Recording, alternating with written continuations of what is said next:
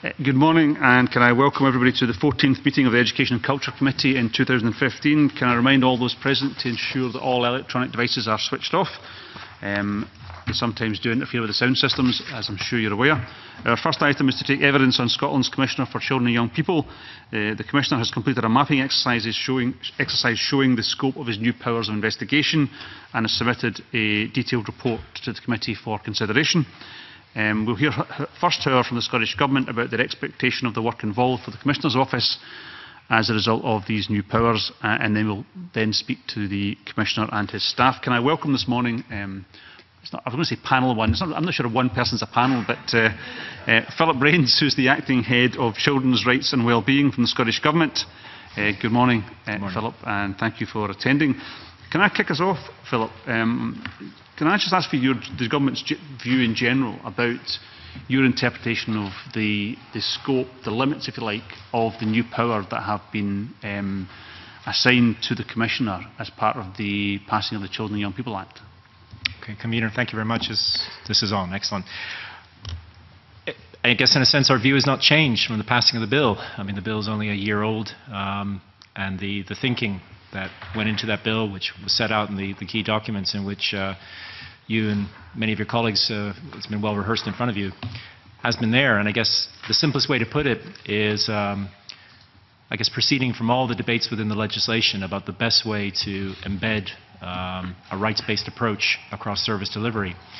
There was that widespread recognition that having that, if you will, hardwired, embedded within the role of the Commissioner's, the Scottish Commissioner's role going forward in terms of revising the 2003 legislation would be a way to ensure that that was captured, and it be captured particularly with respect to the United Nations Convention on the Rights of the Child. I think it was always recognized that it would be a very complex landscape, the rights-based landscape, that there were clearly going to be very great challenges in terms of the Commissioner's Office and indeed all the complaints bodies in being able to work out whose role was most appropriate in going forward, particularly with respect to the issue of duplication.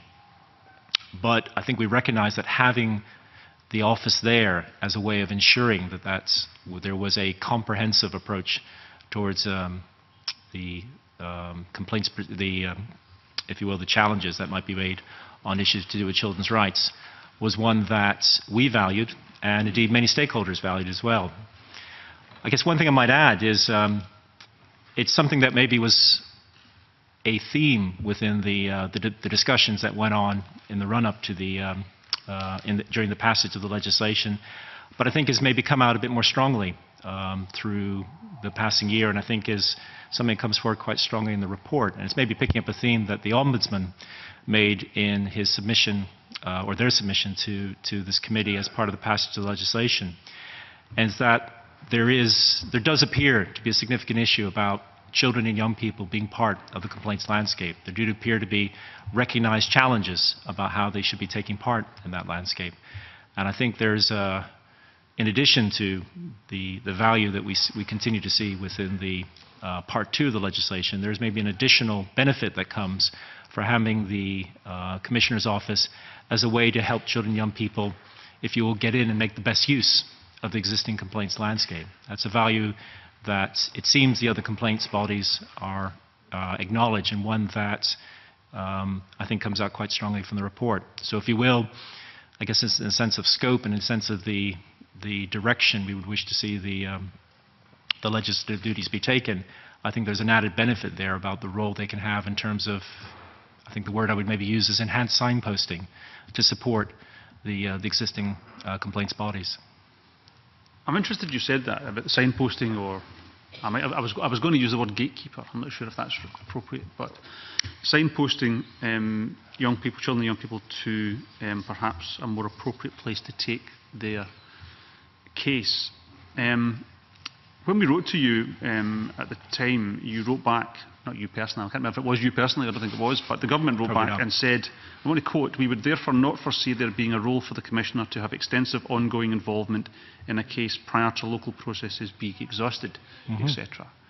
I'm just wondering whether, how does what you've just said about the role in the early part of a case fit in with the letter you sent us earlier in the year, or last year, I think, possibly? The key thing is to get involved in those processes. I think once those processes kick in, it's absolutely right that those processes should be allowed to go forward. And I think any confusion of that would probably just would make the landscape even more complicated. But there does seem to be an issue about being aware of what processes are there, how it works going through, what have you. In a sense, enabling children, young people, and presumably their families, to be able to take full value of those processes. There does appear, I think maybe over the course of the year, it's become even more apparent that there is a role in which the Commissioner's Office can play which will help to do that. I don't see that as getting involved in the processes themselves necessarily. And I think we would still hold by what was written to the committee at that time. But I think it's just appreciating, if you will, the work that goes on before that stage is maybe something that we can become more mindful of. It's the nature of legislation, the nature of new duties. As you get further into it, you begin to appreciate that there are elements of it that may require more consideration, more thinking through, and indeed there may be additional value and benefits that come out of the duties that maybe weren't wholly apparent at the time. I think that ability to get into the complaints processes is one that is perhaps worth acknowledging. Okay, thank you very much. And I come new to this, and having read the report, which I think is a very good report, what concerns me is what you just said, Philip, in terms of legislation. As we go through, we have to, understand the changes. How much effort went into looking at not just the processes, but the organisation and how this whole thing would flow before we brought the original Act before the legislature? I mean, I get kind of concerned when,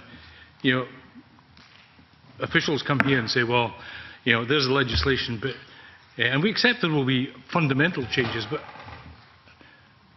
I have to question what processes you went through in the various other bodies to make sure that the landscape wasn't complicated, that it was as easy as possible. We went through a very thorough process. We would have to do it. So why is the landscape complicated? The landscape was complicated coming into this. The landscape was complicated by the nature of the different bodies and the different roles they already had. That existed well before the 2014 Act and existed before. It's one of the reasons that that Part 2 was actually set, which is, I guess in part, a way of thinking, is there ways of ensuring that in all that complexity that children's rights were addressed in a systematic way across the whole of all the areas that you would want it to be picked up. As part of that work, we had to do very thorough work in terms of, for example, the financial memorandum, which is in a sense working out what it is that the Commissioner's Office may have to be doing, what kind of resources it may require. And that required quite extensive liaison with the other complaints bodies, not least the Ombudsman, the Care Inspectorate, and the Human Rights Commission, but also actually seeing how it was done in other parts of the different nations of the UK, Wales, Northern Ireland, what have you. Which bodies did you, when you looked at them, felt that there might have been a better way of doing things? I'd have to go back and actually check with colleagues about the specific discussions I'd had that took place, because I wasn't at those discussions, but certainly all the reports that I heard at the time. I sort of had overall responsibility, I guess, for the bill team going through the legislation, going through Parliament at that time.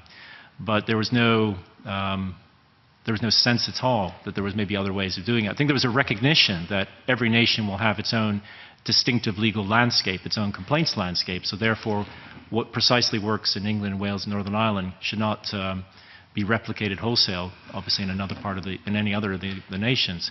But I think there was a recognition that in those other nations, the Children's Commissioner could have a very powerful role. Now we have we have a different landscape here, and how that role translates in Scotland was something we thought long and hard about, both in terms of the proposals that were put forward, and indeed the actual drafting, and indeed was well discussed as we passed through, not least stage 2 in this committee. So I think there was a recognition that there would be a very powerful role to be had, but it would need some careful thinking, and that careful thinking was done. I mean, I agree with that, but the question hasn't been answered in terms of, we're still maintaining all of the other complaints bodies. My question is, in looking at the overall, as you say, process, were all these other bodies necessary, or the very powerful position that the Commissioner has and should have? Why didn't we look at some of these complaint bodies and try and embrace them into fewer organisations?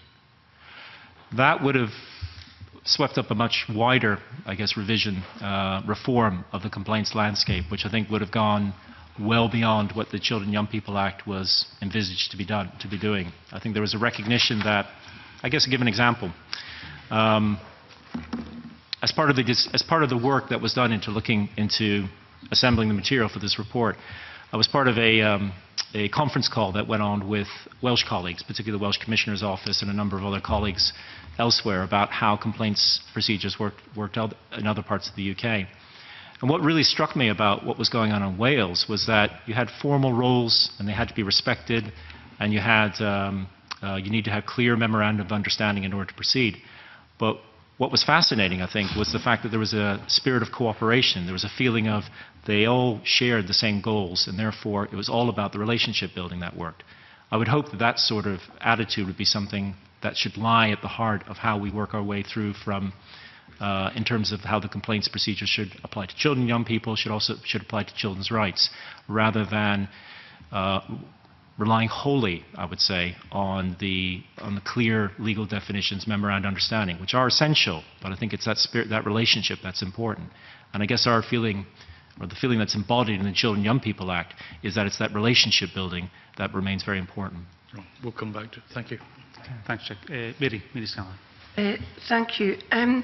I was surprised to read this 90-page report, 18-page summary, and all the other documents. It's taken 7 months for the Children's Commissioner to complete. I was surprised to read that within that they'd hired the services of senior counsel. Now, that doesn't come cheap. But they'd hired the services of senior counsel in order to interpret both words and clauses within the bill. Now, as a member of this committee, we have no access to senior counsel.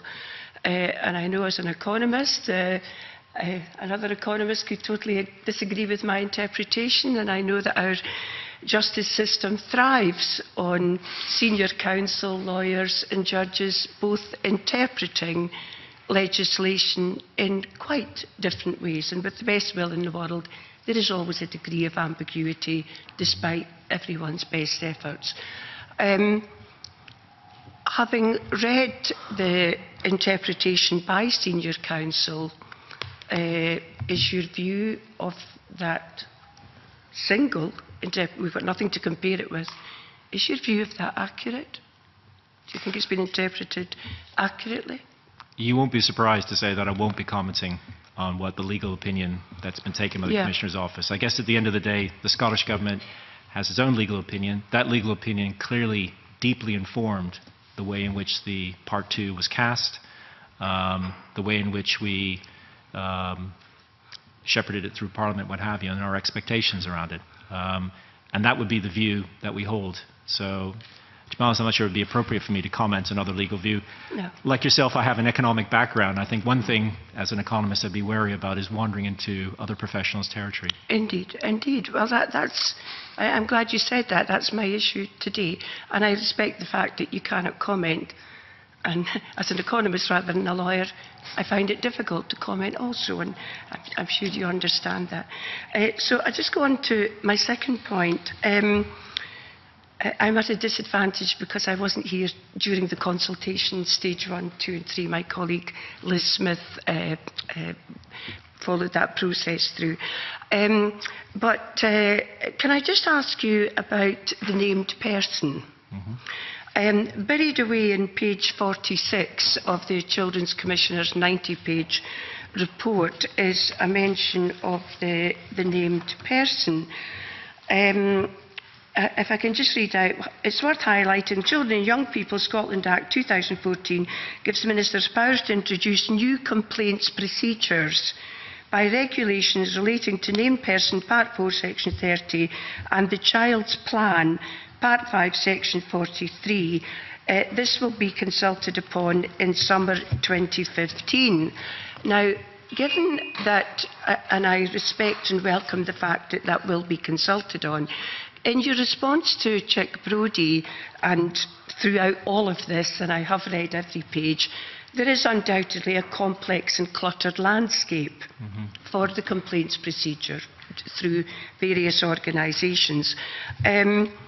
If you're about to consult on the complaints procedure for the named person, I actually find there's hardly a mention of the named person in here. So will it be the case that, well, can I put it to you, would it not be wise to look during your consultation at the complaints procedure for the named person at the same time in the same act as looking at the investigatory powers for complaints for the Children's Commissioner? You know, I can't understand why the government are carrying out a consultation exercise, which I welcome. And today we have to make a decision about one part of this bill, and you're about to consult on the complaints procedure for a different part of the bill. Would it not be wise to carry out one consultation exercise to see where the Children's Commissioner fits in and where the named person fits in, because there's no mention in all these documents of the named person? Okay.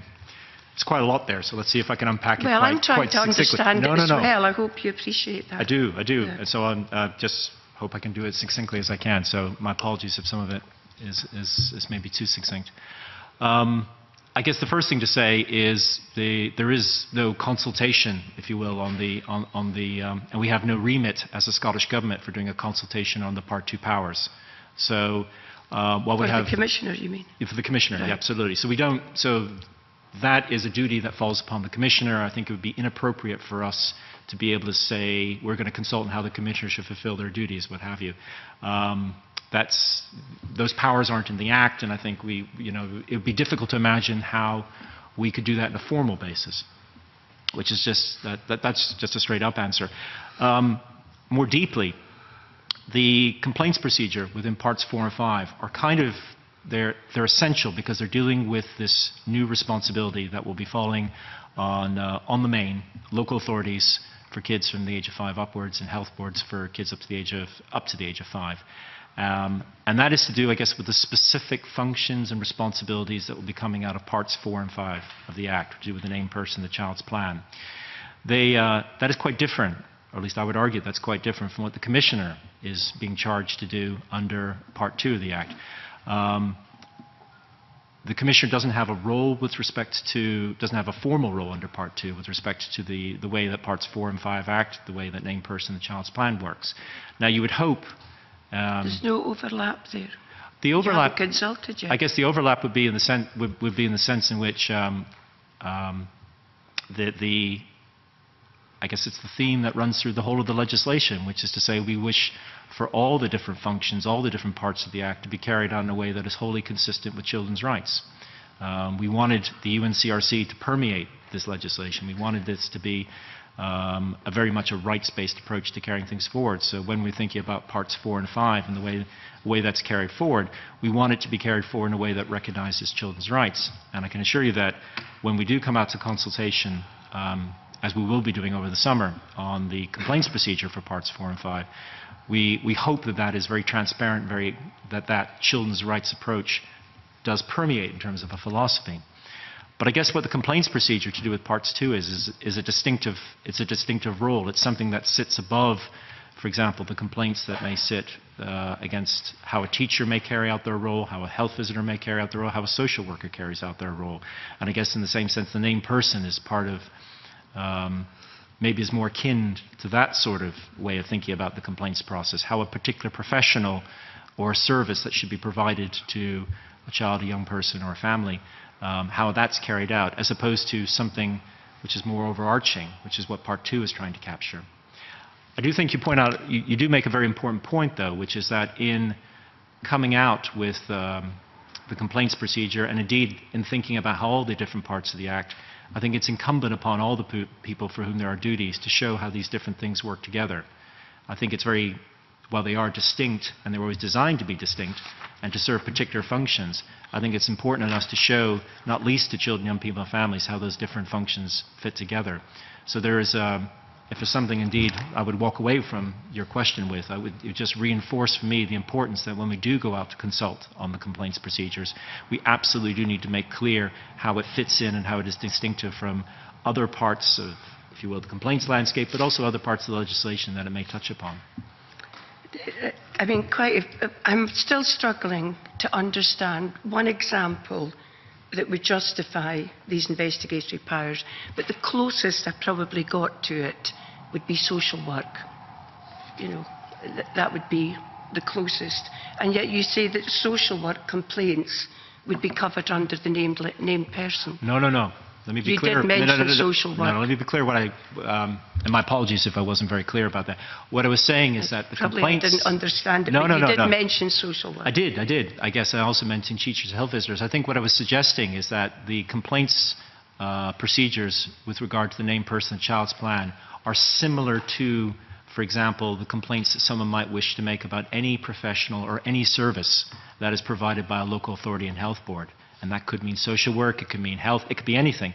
So in other words, it's about a distinct service which there's a responsibility for local authorities and health board to provide. That's what the legislation says. It says they must provide the named person, and where appropriate they need to provide a child's plan. So the complaints procedure will be similar, I guess, to how complaints procedures address those other sorts of issues. We need to work out the detail about it, but it's that kind of thing. Whereas I think what the complaints procedure has set out for the Children's Commissioner's Office is a more overarching thing. It sits, if you will, above that, and it deals more specifically with the issue of children's rights. Okay, Convener, I don't want to take up too much time, so I'll just ask my final question, although I have many, many questions.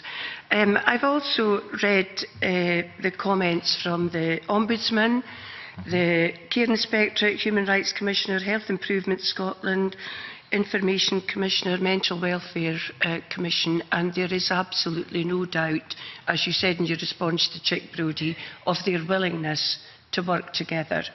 But there's also no doubting the overlap, and there's also no doubt of, sorry if I can just say, Care Inspectorate, clearly an overlap, the Information Commissioner in all the reports, I think it's what the convener said, there's very little mention of working together. There are also the nature of the complaints unpredictable and undefinable. She's also concerned that the proposed methodology is too simplistic and in some cases unworkable. And I thought the Ombudsman's comment, I would not consider it appropriate to comment on the interpretation of another office holder of their own legislation. And actually I read it carefully because what I was looking for was for one of them to say, we don't deal with this, we really need a complete new body, Children's Commissioner, to do this because we can't do it. But what I read was of overlap, willingness to work together. I also read of the difficulties working together. I think it was the Information Commissioner that some information cannot be shared. Duty to cooperate, others have restrictions placed on them. You know, all I heard was difficulties, and I still, after 90 pages, 7 months, summary documents, information, I am still sitting here struggling to see what are the complaints that we're turning away just now. What's happening out there to children who are making complaints and they're being turned away? They are not being served by our current system. And I've read all of this and I still don't have it. Perhaps you could Well, that may well be a question you wish to push who's being turned away? To Mr. Baillie, I guess, because well, I guess it's his report. Well, I thought I'd try with you first. Well, always good to have two bites of the cherry, I guess. But I mean, my sense from the report is that it is a complex landscape. It was a complex landscape that was inherited by the legislation. My sense is, from having spoken to many of the individuals involved, that there is, as you say, a huge willingness to work together. Absolutely. And a recognition of the value that could be played in, perhaps I might say, in an informal way about, I mentioned before about enhanced signposting, but about that role about working together to help kids and young people get into the system. Sorry, there's a big difference between signposting and investigatory No, powers. I do. I mean, I'm prefacing my comments. I understand. Yeah. But investigatory powers are very different to signposting. I mean... No, I understand that, and I was coming to that. Two different beasts. I was coming to that. But my sense is, from the report, is that there are clearly areas which are set out, which where it would appear that the Commissioner's Office is able to step into a role that is not readily identifiable than anyone else would. I mean, I think there's an example there about an informal exclusion from school, I believe. Named person?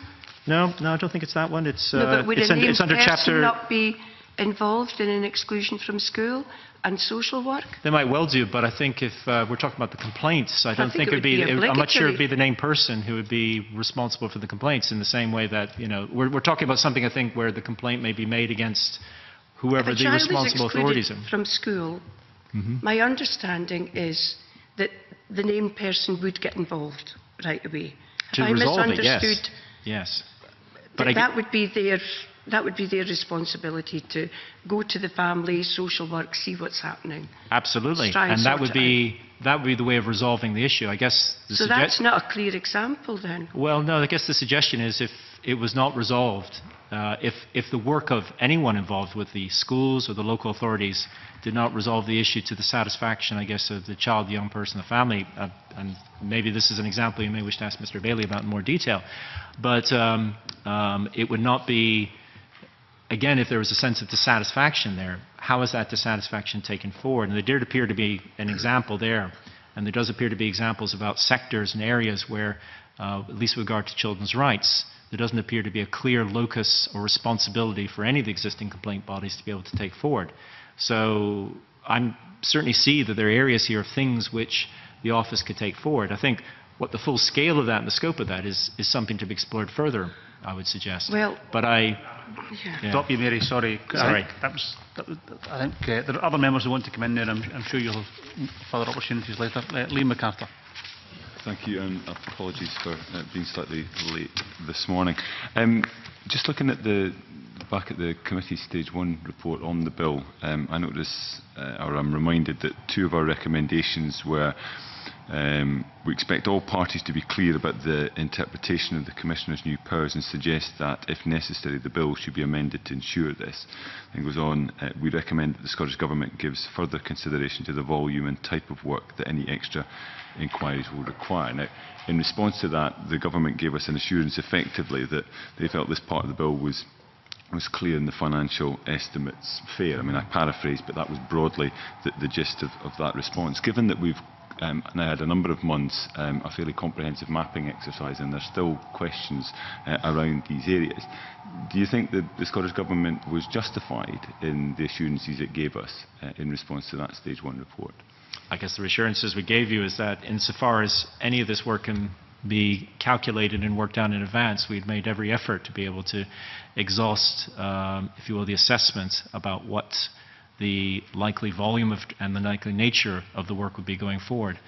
I guess inevitably with these things that there will be, I think it was always a recognition that we need to be further work from the Commissioner's Office working closely with the other complaints bodies. And I see that the report here is obviously a significant step forward. Presumably, and when it comes to actually detailing the memorandum of understanding that I think would be needed, and which seems to have been recognised across the board as needing to be done, that would be where, I guess, the final detail that will come forward. And then it may well be the case that it would need to, I guess, see how the demand goes forward, going in terms of the types of complaints that come forward and how they'd be dealt with. But I guess, at the moment, there's nothing I think that would change our I guess, the fundamental assumptions that went into the financial memorandum. I mean, there you've rather reiterated again, I think, points that were made in the government's response that there would be a sort of an ongoing process of keeping things under review and ongoing discussions between various participants in this area, which I don't think is unreasonable. But as a committee, and I suppose the corporate body of which I'm also a member as well, has a fairly specific request in terms of the capacity requirements from the Commissioner to deal with the increased workload. And I still don't have a clear understanding as to, and I don't think anybody seems to be claiming to have a clear understanding of what that likely workload is going to be. And therefore, I think we're in this invidious position of trying to determine whether or not the specific proposals in terms of the capacity requirements of the Commissioner and his office meet the anticipated workload requirements that arise from this bill. It would obviously be a matter for yourselves and for the office to decide, I guess, how best to resource in those circumstances. I imagine it won't be the first time where there's an element of, if you will, demand-led, and that demand may not be necessarily certain about how to predict that demand going forward, and therefore, I guess, a degree of caution and wariness and close monitoring of how those resources are doled out over a period of a year, maybe several years, would be necessary. It doesn't sound different in nature to the way some of these functions are carried out, where there cannot be precise estimates of demands. And I'm sure, in some ways, the Ombudsman's office, when it was maybe starting to ramp up in its initial days, I think way back, you couldn't have made the same predictions about how complaints will evolve. But in a sense, that would argue for a sort of staged approach, which says, look, we will see how this works in practice, and therefore the capacity requirements of the Commissioner's office may increase over time, but actually putting in that resource in anticipation of potential demand some years down the line doesn't necessarily make a great deal of sense, and potentially risks putting in place resource that then seeks to justify its presence by going out and perhaps disrupting this kind of ecosystem of MOUs and collaborative working with other stakeholders, is it not? That's clearly a decision for yourselves. I mean, it would be inappropriate for me to comment on it. I guess I would only offer the observation that it sounds to me that this is not an unusual situation to get in, where there is a body that will cannot make an accurate, an exact, if I will, and final estimate of what the demand will be over a period of years, and therefore there will be well understood principles for how to resource and monitor that sort of situation going forward in a way that would give comfort to the body to be able to fulfill its obligations, and also comfort to the funders to be able to realize that they've not given resources away that should not have been given away. Thanks. Gordon MacDonald. I want to come back to some of the points that Mary raised at the beginning. If my understanding was right, you suggested that there might be scope for signposting. And under the 2003 Act, it says there is restriction to this power is that investigations must not duplicate work that is properly the function of another person. And Mary went through a lot of the concerns of other organisations about the duplication. And I read the submission that the Commissioner putting forward to the corporate body in terms of job descriptions. And it says the position is Head of Complaints and Investigations. And it says to lead investigations which arise from complaints received by the office. And the caseworker, part of the job description is to assist the Head of Complaints and Investigations in the execution of formal investigations. And then the actual budget itself has a very small budget, I hasten to add, for expert advice. Does that sound like an organisation that's being created to act as a signposting organisation, or is it an organisation that's being set up that is going to go into that minefield of duplication? I would suggest it's neither, actually. I would suggest that it's, I don't wish to comment on the resources which the office is putting forward and requesting. We've set out what we think the costs would be very clearly in the financial memorandum, which I have in front of me. 3 additional full-time equivalent staff, and we set out what we thought they might be. And that's to cover an organization that would be conducting investigations, that would be doing the preparatory work for the investigations, that would be doing the work for determining what would be appropriate to take forward as investigation, in other words, non-duplication, and that would be dealing with the, if you will, the interest and the demand that would come into that organization for people saying, I wish to make a complaint, in which case they will have to work out who sits with that, who sits with the Commissioner's office and where it sits elsewhere. So it's not a signposting organization, it's not an organization seeking to duplicate, I would suggest, in terms of what we envisage in the financial memorandum. It's something which does all the necessary functions in order to fulfill the duties under the Act. The difficulty I'm having is the Scottish Information Commissioner says, for some organisations, including mine, there are restrictions on what we can share with whom. For us, these restrictions are such that they create a criminal offence and cannot be overcome by a memorandum of understanding. So how can you create a third investigative body which can't get any information from one organisation because it's a criminal offence?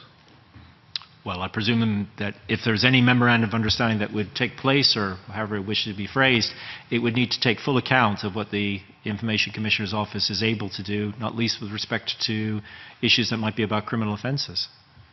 It would just become part of the landscape that would need to be mapped out, that would need to be understood before any work goes forward.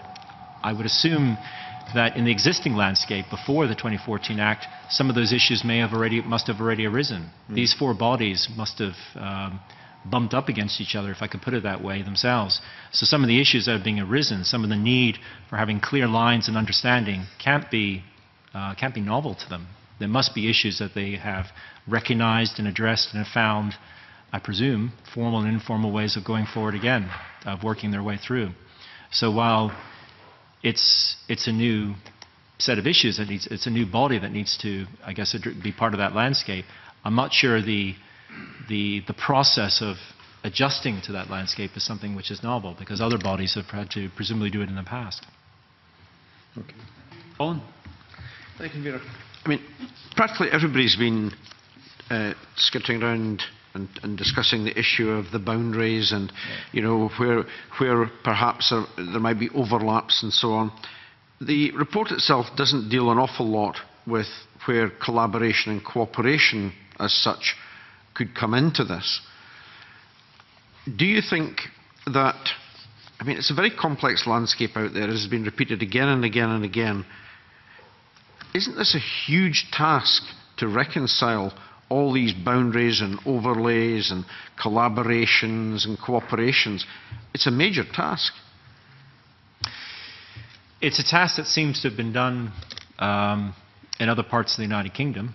And as I said before, I was very much struck by the spirit of cooperation, the strong relationships that were developed elsewhere, where people worked with each other with a degree of respect, with a degree of recognition of where expertise lay, and they managed to find ways through it. They managed to find ways through it in a way that seemed to ease the administrative burden and not add to the complexity. Now, how they managed to do it and whether that could be replicated in Scotland is something I think we would all have to look to the complaints bodies and the Commissioner's Office to be able to demonstrate and to do. My understanding from the discussions I've had with them when I have chatted is that there is very much that spirit of cooperation. It's permeated many of the responses you've seen, and I think it certainly lies behind some of the comments Mr. Baillie has said before. If it hasn't come out as much in the report as it might have done, that's maybe something to pick up with Mr. Baillie about how that cooperation might work in practice. Do you think it's any more complex here in Scotland than elsewhere? I don't know. I think every area will probably lay claim to its own complexity, the own idiosyncrasies of its system, what have you. I'm a great believer in thinking that if everyone remains focused on what the ultimate goal is, which is, you know, to ensure that children and young people, if you will, are done right by the services that are there to provide, there for them, and that we provide the right kind of supports and safety nets to make sure that where that isn't taking place, or where it's perceived not to be taking place, they can get the redress, if you will, that they should have. If people remain focused on that, they will find a way. They seem to have found a way in other parts of the United Kingdom. I see no reason why we shouldn't be able to be hopeful, why we shouldn't remain very optimistic that it could take place here.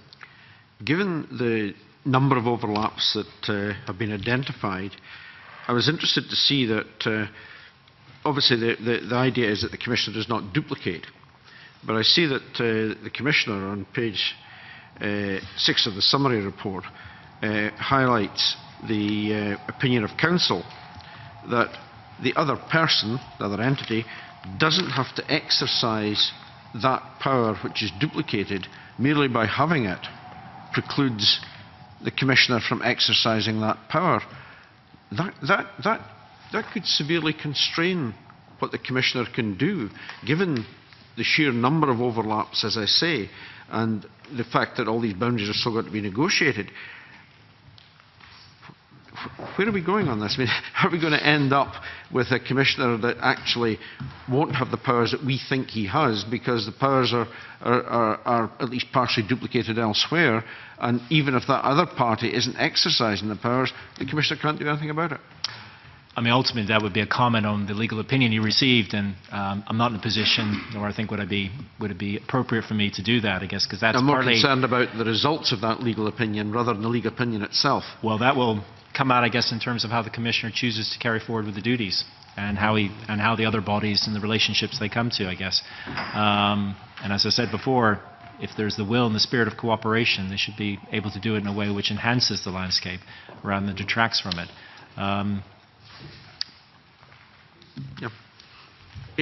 Thank you very much, Mr Rains, for appearing before the committee this morning. I'm going to suspend briefly so we can change witnesses. Thank you.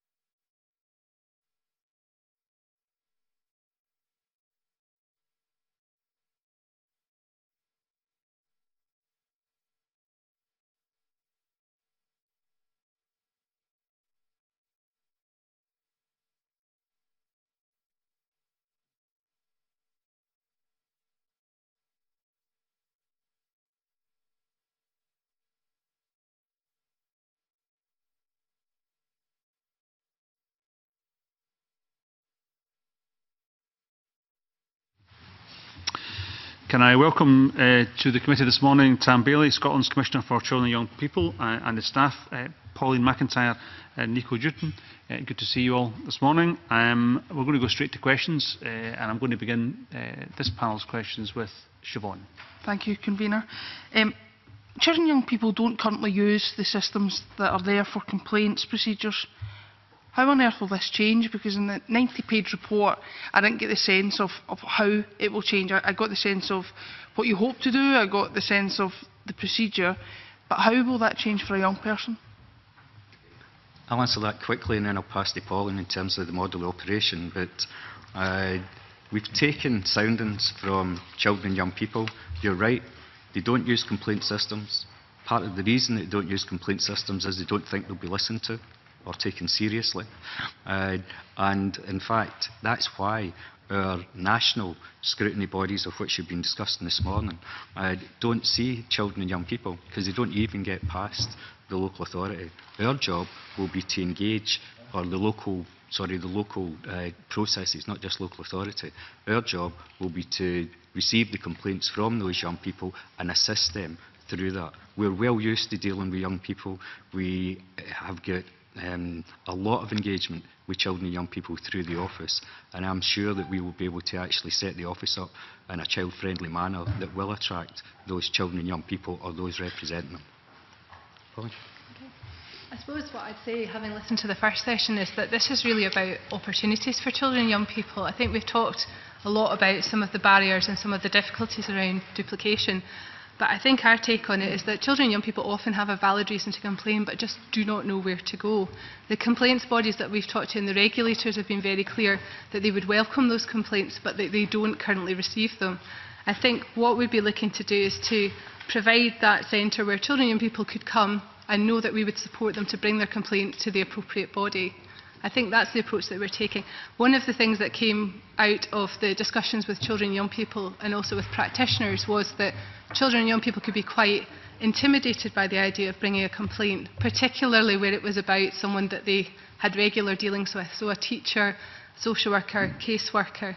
And they often weighed up the impact of making that complaint against the value of bringing the complaint itself. And I think we would be able to help with that in terms of our approach and bringing a child-friendly feel to that complaints process. I think the other flip side to that is that we would also be able to help the other bodies and work with them to ensure that their approaches were child-friendly and that the response that the child or young person received when they made their complaint was appropriate to them.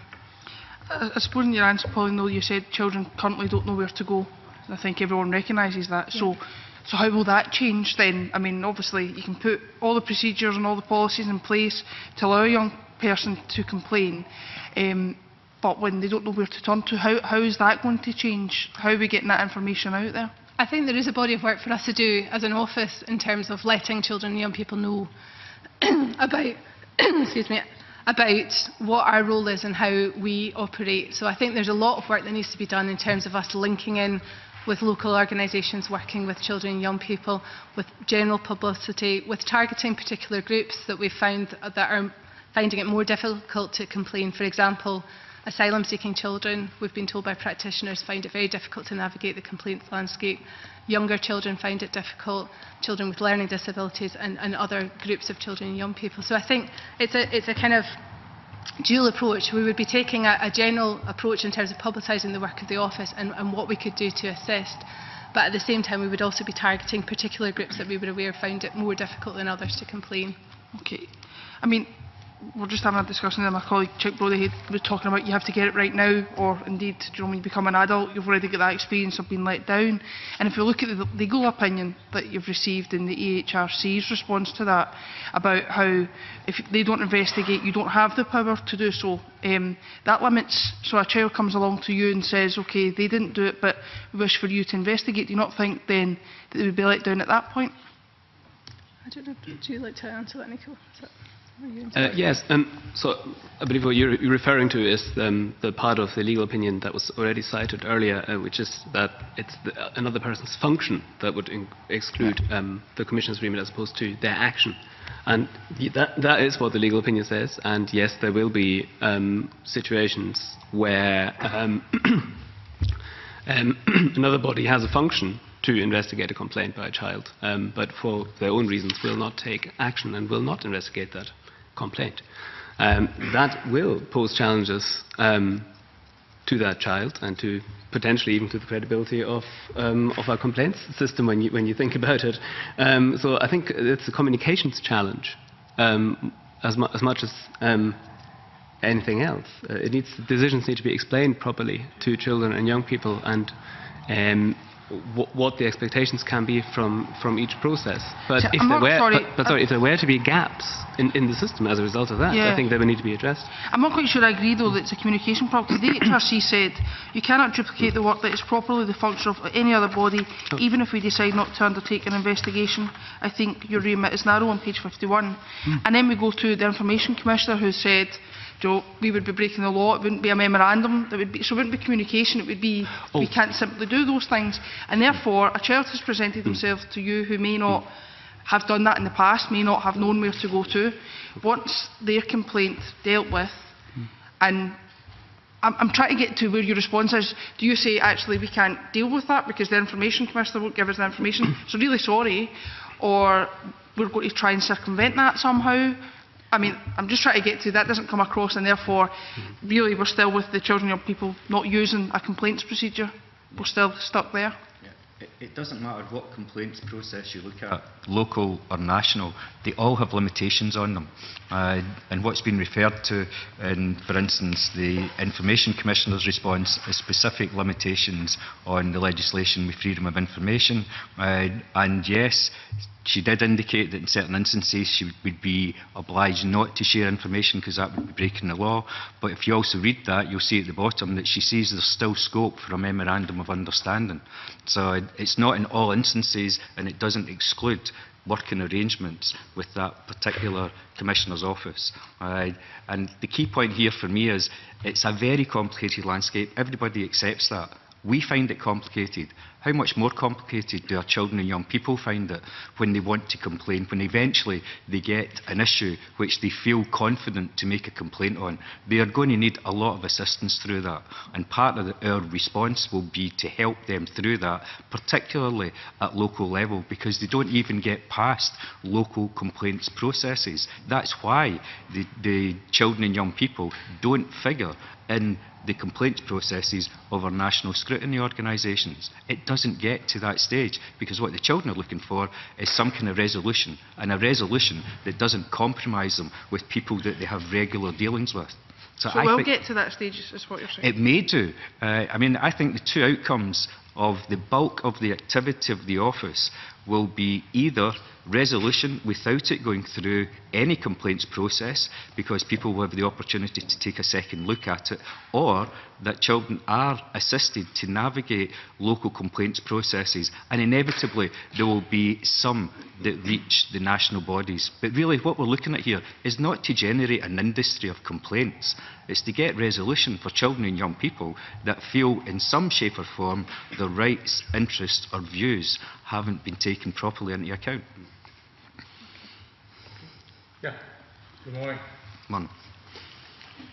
You heard my question earlier to Mr. Rains regarding this complicated landscape. I'm a very simple person in terms of, just looking at how do we get outcomes simply. Who actually, apart from encouraging children to complain, who actually do you believe owns the outcome of the complaint, given this complicated landscape, which I'd rather call bureaucratic bunkum? How do we get through that?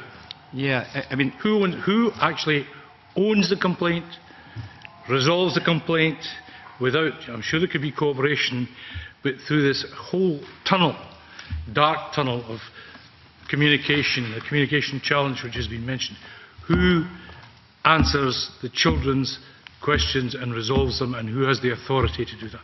Okay. That hits at the nub of how complicated matters are. And in fact, I'll refer you to something that was said by the Information Commissioner in her response. And it said, this complaint, she'd outlined a complaint about social work. She said, this complaint would potentially overlap, and it's illustrative, not comprehensive. The local authority, complaint has to go then before it goes to SPSO. SPSO, the Scottish Information Commissioner, the UK Information Commissioner, and the Human Rights Commissioner. Because of the complicated landscape, you actually have ownership, as you describe it, located in a number of different places depending on how it's sorted with or what the details are of the complaint. So of course the people that own the complaint are, I would say, the young person who actually wants some resolution, and the person or bodies who've got responsibility of that could in fact be any number of bodies. And in fact the Information Commissioner helpfully was on to say that it sounds like a criticism, but we haven't paid sufficient attention in that early stage of the complaint resolution, even although I think that the bulk of the activity that we will be involved in is actually in the early stages before it gets anywhere near investigation. because of the complex nature of it. That's why you need specialist, knowledgeable staff to actually tackle this area. And that comment was made frequently to us. Well, by a I number of understand different that, causes. and I appreciate the answer. Yeah. And I have no doubt that there will be cooperation. But my objective, I'm sure your objective, and I applaud the report as being helpful. I wasn't here when the other one was produced. But saying it's the children have to be encouraged to bring complaints. But at the end of the day, what I'm trying to get to is who in this huge bureaucratic landscape is responsible. I know you have to call on experts. Yep. Yeah, I know, but I'm still not clear. Can you just tell me, in terms of, we heard about your conference calls and talking to Wales and what have you, in terms of the wider international landscape, what evidence do you have as to how the objectives that I seek are being addressed? Okay. If a complaint comes to ourselves, then we will take the responsibility of seeking to give best advice, and it was mentioned about enhanced signposting. That's an awful lot more than just pointing a young person or a family in the direction of a particular body. We will take responsibility of contacting those bodies and ensuring that if it is another body's responsibility, that is taken seriously and is actually passed on in a way which facilitates the resolution for the child or the young person.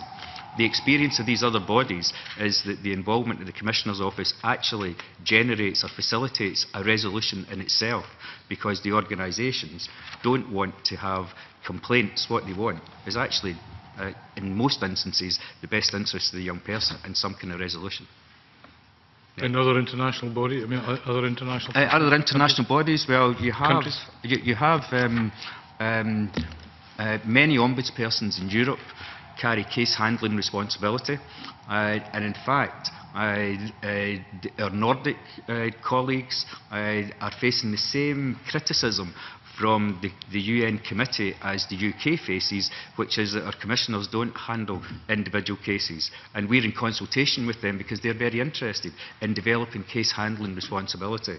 And my direction of travel is a growing number, the majority of ombudspersons and children's commissioners have case handling responsibility, and we've got lots of models to be able to use. We use the comparisons of Wales and Northern Ireland because they're closest to our own jurisdiction, and they're under the jurisdiction of the UK. We in England don't have case handling responsibility, and there's a particular issue for that in England because of the huge size of it. Well, at least that seems one step forward in terms of who will have the responsibility. Thank you. Before I bring in Colin, just can you clear something up for me? Because it came up previously, and I think it's come up again this morning from hopefully what if I've listened carefully to what you've said, Mr. Baillie. You mentioned a couple of times things like you would help them through it, the young people. Yeah. Or another phrase I think you used was you would help them mediate through the process. Now, the reason I'm asking about this, I want to clear this up because these kind of phrases were used back at stage one when the bill was going through. We asked the government about that at the time. I read it out earlier, but I'll read it out again. The letter to the committee from the Scottish Government clarified, and it said, "We would therefore not foresee there being a role for the Commissioner to have extensive ongoing involvement in a case prior to local processes being exhausted, and it is not our view that the Commissioner should take on any mediation type role." That was backed up by the Minister, Aileen Campbell, when she appeared before the committee as well. Now, I'm just trying to understand, when you say you'll help them through it, you'll mediate through the process, and the government says that you won't have a mediation type role, is there a problem there? No, but I think it might be helpful because to talk through some of the examples, because it's come up again this morning about clarity of our actions, and I think it might be helpful just to talk through some of the examples that we've given in the final chapter of the report, where we gave 3 examples and gave, I think, quite detailed description. I'm happy to do that, yeah. But I just would like a relatively simple answer before we do that as to whether or not you believe that your powers allow you to be involved in this mediation type role, mediation through the process, I think was the phrase you used, or not. Okay. I'm trying to understand, because I know you want to use the examples, but yeah. you know, in principle, is it the case that you would be involved in that mediation or not? Correct me if I'm wrong, I don't think I used the word mediation. I thought you did say you would mediate through the process earlier on. Did and then later on you said you would help them I stand through it. corrected if I used that. We'll double check the OR afterwards, but I think you did. I'll stand corrected, but I do want. I think it would be helpful. I don't see any issue of us being involved in a case to assist the young person to get involved in local complaints processes. So I think that's the question I think that you're asking. Liam MacArthur. My recollection is the same as the conveners on this, although looking through the note for today's meeting, I'd see there was a quote from Aileen Campbell from 17th December, where she confirms the point about exhausting local dispute resolution processes, but then goes on to say, however, once those processes have been exhausted, we would not want to prevent the Commissioner from mediating on an issue where such a course of action was likely to result in the matter being resolved more quickly and effectively than it could be perhaps achieved with a full investigation. So I think, after the processes have been well, indeed, but I think the use of the word mediation has been used at different stages in relation to different different aspects of the process. I'm not sure it gives a great deal more clarity, but I think probably the government have used those in different contexts as well, which is not necessarily helpful. No, I don't want myself and Mr MacArthur to get in an argument here, but I think the point here was the question I'm trying to ask about is about mediation in the early stages, when we're talking about the local processes, as opposed to the quote from Aileen Campbell, which was after local processes have been exhausted, then there may be a role for the Commissioner to be involved in mediations. So I think they're two separate things. So can we go back to the local processes? Yes. Would you or would you not be mediating through that process? We'd be assisting youngsters through that. Yes. So if you want to describe, if I use that word, then let's forget the word mediation. Then, are you involved at that point? Absolutely. We would want to assist youngsters to access those local processes, because that's a major gap in our system right now. Young people and children don't use them, and they don't use them because they don't feel listened to, or they actually don't want to escalate it. What they want is some resolution to their situation. Is there anything to prevent you from assisting a young person now in terms of where they go in terms of taking their complaint through the local process at the moment? In terms of our current powers, we do not have an end point on that, which would be... That's not my question, though. I mean, my question is, if a young person came to you just now and said, I think I've got a complaint about something to do with my local authority, could you assist them in the way that you described there at the moment?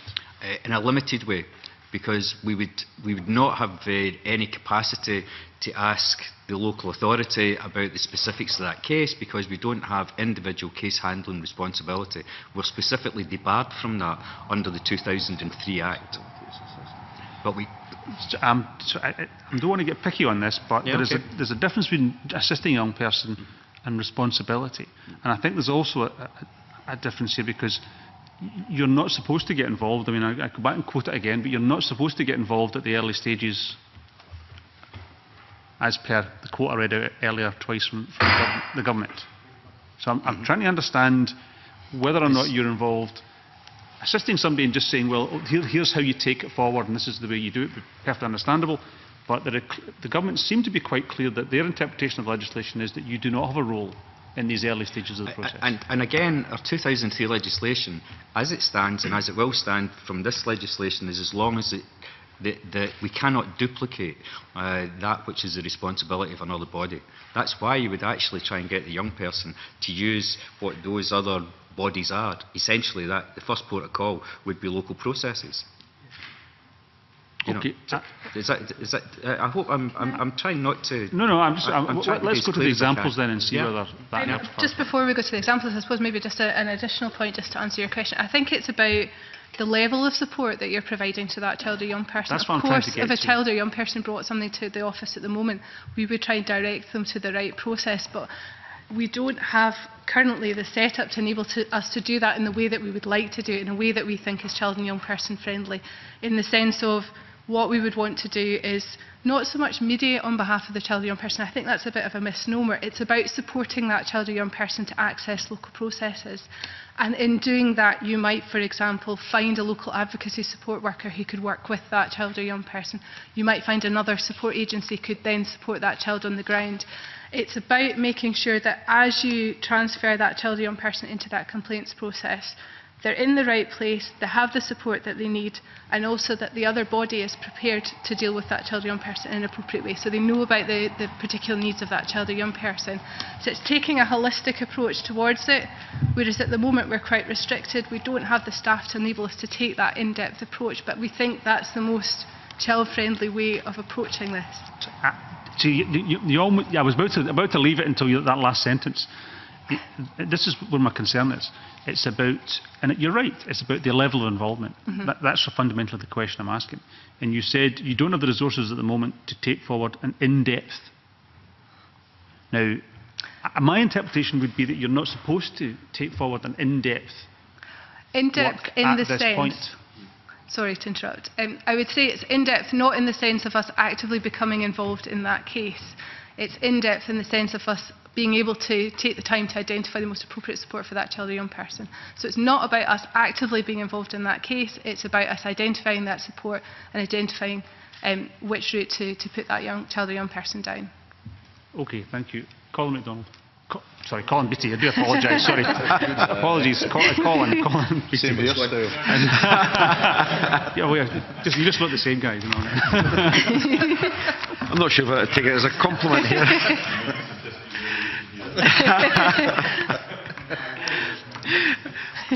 I'd like to come back to talking about these boundaries and so on.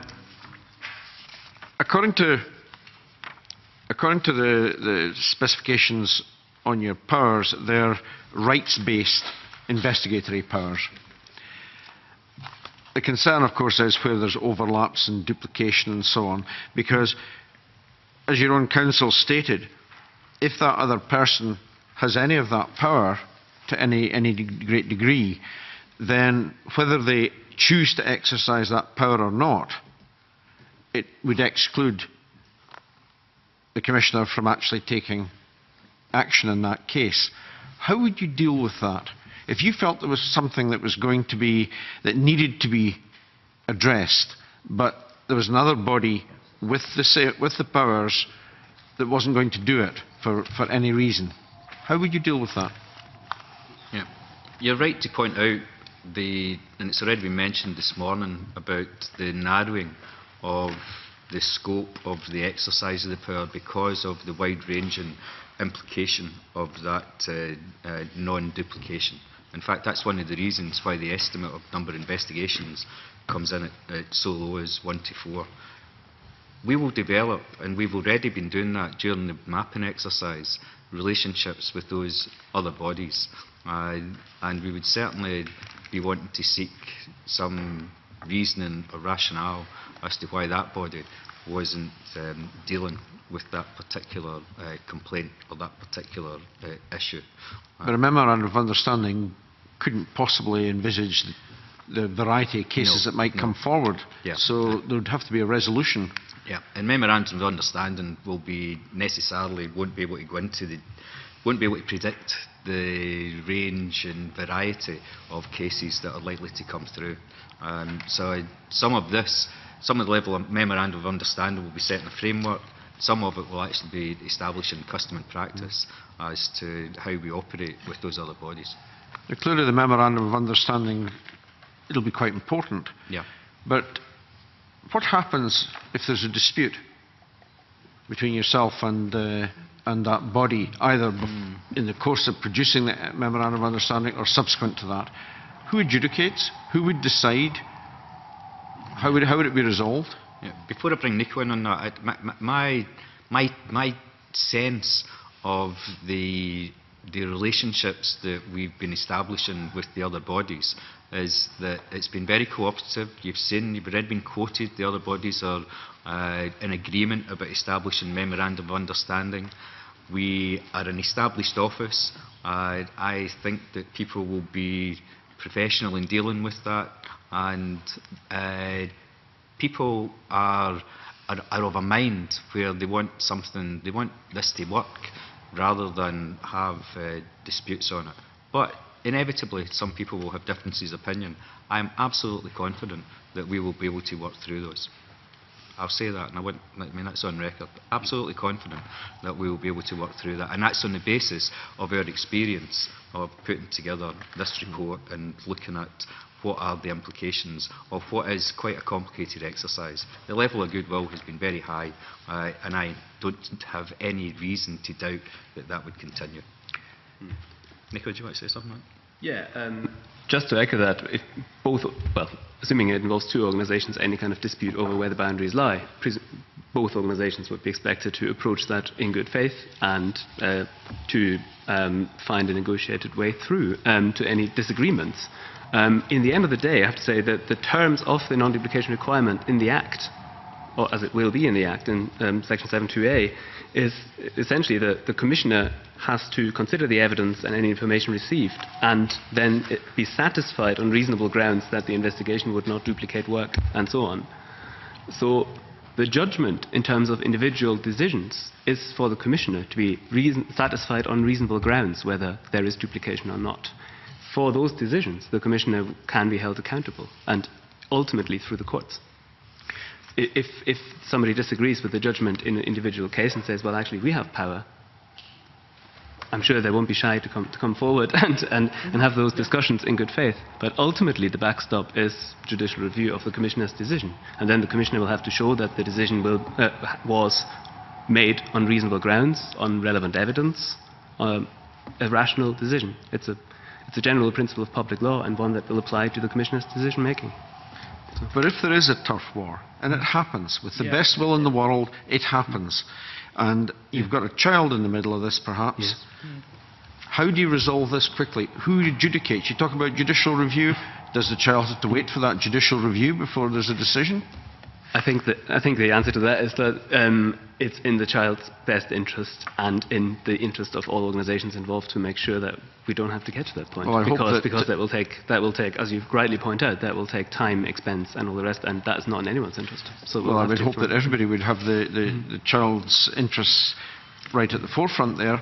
Yeah. But with the best will in the world, again, you could end up with two organisations that believe they have the child's best interest at the forefront. How do you resolve it if there's two different points of view? I suppose the reassurance I would give you is that the overlaps are all over the place in this landscape, and currently our existing bodies manage to resolve that.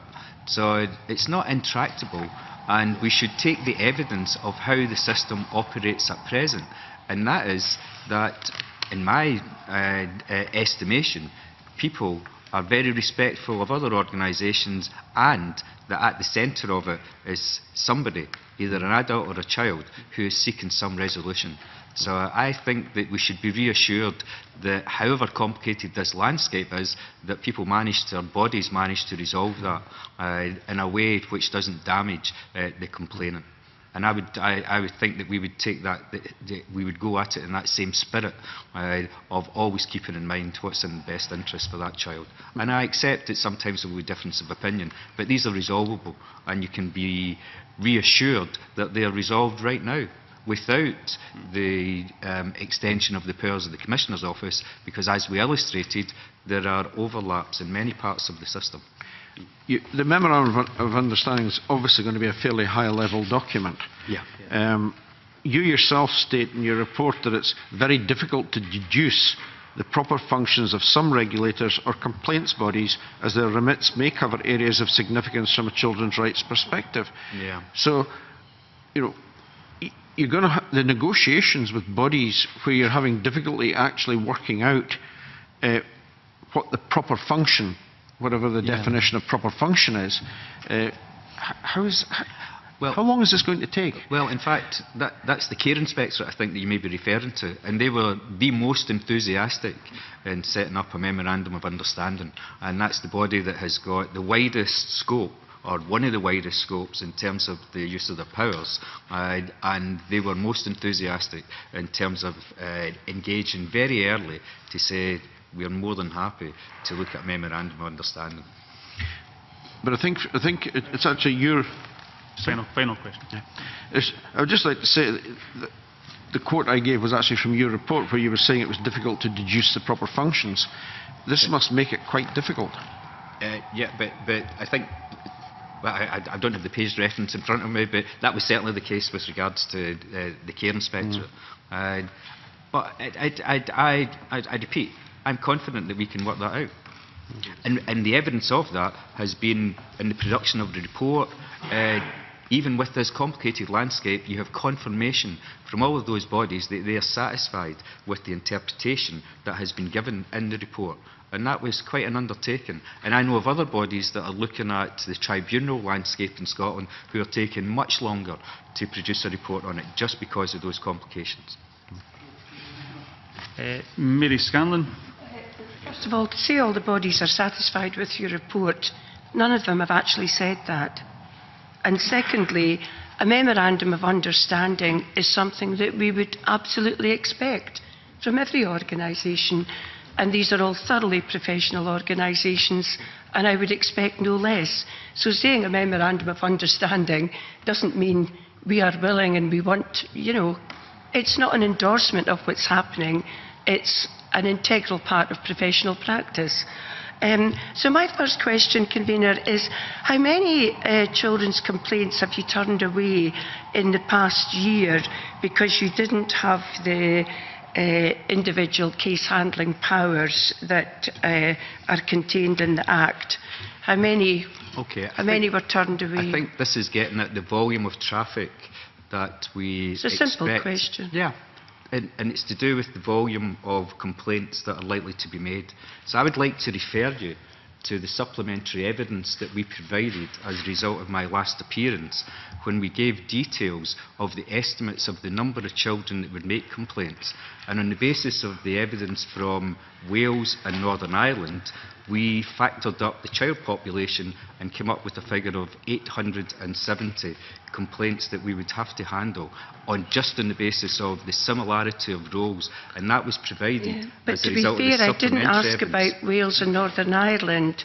I asked about how many people have come chapping at your door, metaphorically speaking, in the past year that you've been unable to pursue their complaints because you didn't have adequate powers and staff. I really don't want to know about Wales and Northern Ireland, or indeed England. I'm just looking at Scotland. How many have you turned away in the past year? We don't have the complaint handling power right now. So yes. It's rather... Well, I know you don't. It's a question that we can't answer. And I'll be frank, I cannot answer that question because we do not have the power right now. That's what we're debating in terms of the extension I'm asking how many... of the Right, OK, I'm not going to get an answer there. So my second question is, I've read through the SPSO, Care Inspectorate, Human Rights Commissioner, Health Improvement Scotland, who are asking for a robust memorandum, Information Commissioner and Mental Welfare Commission. And none of them have said, oh yes, there are real serious problems here that we cannot investigate. Therefore, there is a need for the Children's Commissioner to undertake investigations because we can't do it. They have all given us thoroughly professional responses, and as many of my colleagues have pointed out, they've mentioned Information Commissioner, Care Inspectorate, clearly an overlap. The SPSO has mentioned he wouldn't consider it appropriate to comment on interpreting another office holder's advice. There are clear concerns from the Information Commissioner and others. So, given that you haven't identified a specific case, none of these organisations have said, hands up, we're having to turn away people, we can't deal with them. We've discussed a cluttered and complex landscape, and much of what I've heard this morning will be the remit of the named person. So it's already cluttered and complex. The government is about to undertake a consultation on the named person. Now, don't tell me that it would be easier for a child in Betty Hill or Drumnadrochit to talk to their teacher or their health visitor, and they would rather get a bus or a train to Edinburgh and come chapping on your door. I mean, do you not think it's already complicated? Nothing has been identified for you, and it's going to be more complicated, if you like, or less, given what's happening with the named person. How can we clearly see the need for your investigatory powers, your signposting, your supporting, mediation or otherwise? How can we see that without seeing the end result of the named person legislation and regulations? Okay. I'd like to refer you to page 79 of the report, which is the case study 3 that we presented. Now remember, this report has been to all of the bodies and they have scrutinised that. Case 3 is an example where none of those other bodies would be dealing with that particular case. And if there's time, convener, then it would be helpful to walk through that. I understand that. Question. Of course, we must answer the question, but we don't have an awful lot of time. We've got a lot to do today. But it's to say it's wrong to say that we haven't identified a case that would be dealt with by these powers, and all of those other bodies are in agreement with the chapter where we have given those examples.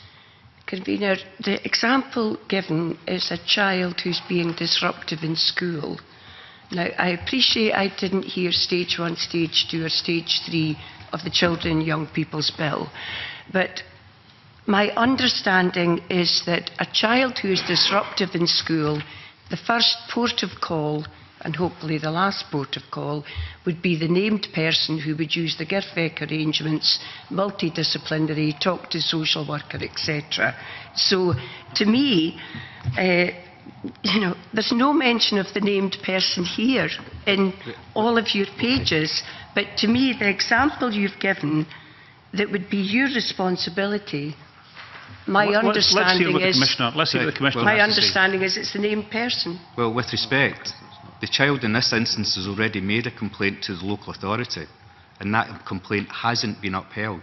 In other words, the named person doesn't have a locus in terms of the complaint that the child is making. They have already made a complaint to the local authority, and ordinarily that complaint could then be escalated to the public service ombudsperson, but they cannot deal with it because of the particularity of that issue. Because the child isn't actually excluded, it's essentially it's an internal exclusion in the school. So it wouldn't come under their locus either. The point is, I don't know if you don't understand the legislation, but at the moment, the Children and Young People Scotland Act, the new complaints procedure regulations. So the regulations relating to the complaints procedure for the named person, Part 4, Section 30 and the Child's Plan, Part 5, 43, will be consulted on over the summer. So there's the consultation to take place, and I'm not trying to tell you how to do your job, Convener, but also it has to be scrutinised and endorsed by this committee. So using an example to say, well, this is what's happening just now, in 3 months' time we'll be looking at regulations that will clearly define what a named person will do. So, I can't understand why we're looking at investigatory powers for you today, given that any example you've given me is for the named person. I don't want to curtail, I never want to curtail any member's questioning, but I think we've kind of covered that, and I'm just want to get a response from the Commissioner on the issue, which I think we've got, which is your question about where you come in as in terms of investigation. Yeah. Clearly, Mr. Rains earlier talked about the role of a named person. We haven't got the regulations yet, but that's still to be seen. But the role of the named person or others at that level, and then later on it would be the Commissioner. With respect, it's difficult to comment on a complaints process that isn't there yet, I appreciate and that the regulations haven't been passed. Nevertheless, I think it would be rather short-sighted to think that the named person will put an end to all complaints that go through local authorities. And so you will still have instances where a child has a legitimate complaint that goes to the local authority and it is not upheld. That's the situation in this case.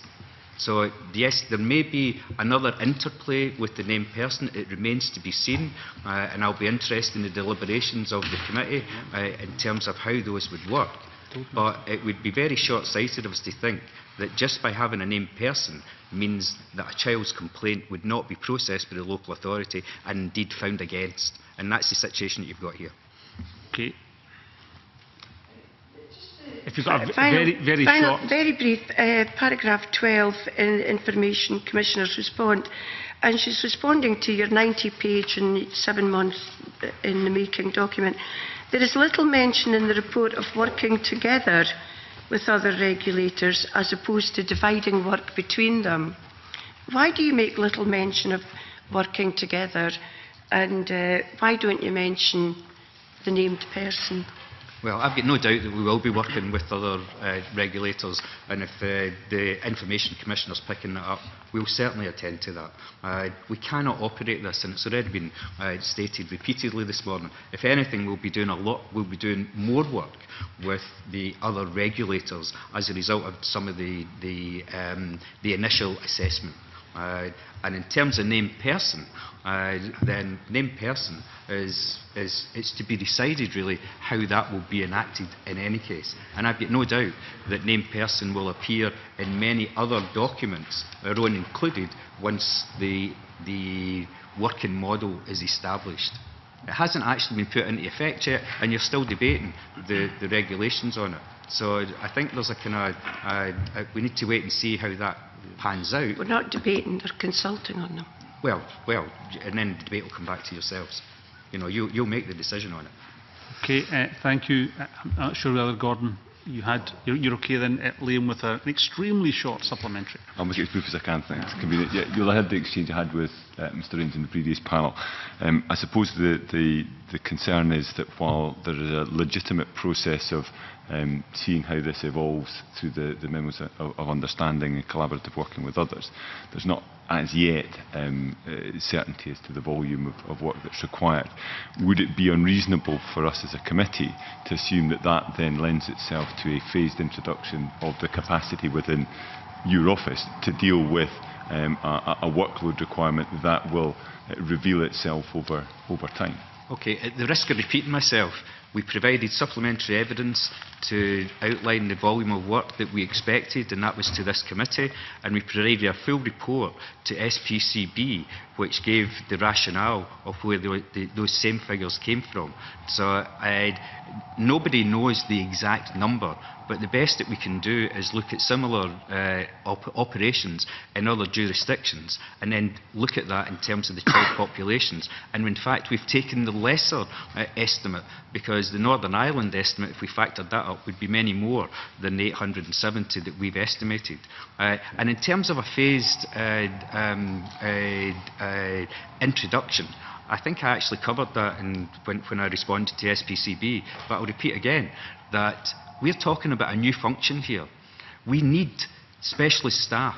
We need people who can actually understand this landscape. It's already been said numerous times today about how complicated this is. And if we don't have sufficient staff to deal with it, then quite frankly, that will place the office in an invidious position where expectations on children and young people will be high and their ability and capacity to deliver will be low. And that's just not the way that we should be going about setting up a new function of the office. All three of you for coming along this morning to explain the position, and certainly also thank you for the report that you published on the matter. So it's been very helpful to the committee. Can I thank everybody who's been along to discuss this morning. I think the committee will discuss this matter possibly next week or the week after. We'll do that as soon as possible. Can I now suspend to allow witnesses to leave and to allow the set-up for the Stage 2 proceedings?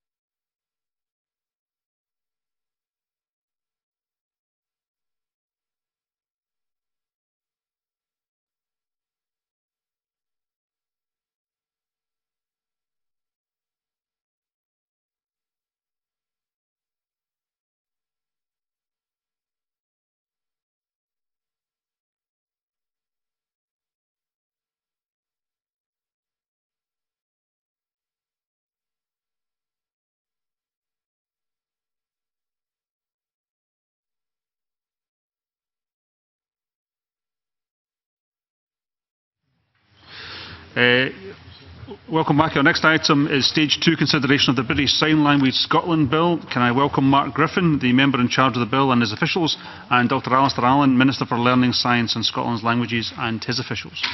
Can I remind everyone that officials are not permitted to participate in the formal proceedings. Can I also welcome Dennis Robertson, who is not a member of the committee but who has lodged some amendments today. Everyone should have a copy of the marshalled list of amendments which was published on Friday, and the groupings of amendments which sets out the amendments in the order in which they will be debated. As usual, the proceedings will be interpreted in BSL. For the benefit of those who are following today's proceedings, I will run through the main procedures. There will be one debate on each group of amendments. I will call the member who lodged the first amendment in that group to speak to and move that amendment, and to speak to all other amendments in the group. Members who have not lodged amendments in the group but who wish to speak should indicate that by catching my attention in the usual way.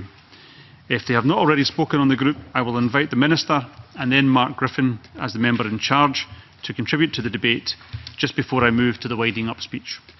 The debate on the group will be concluded by me inviting the member who moved the first amendment in the group to wind up.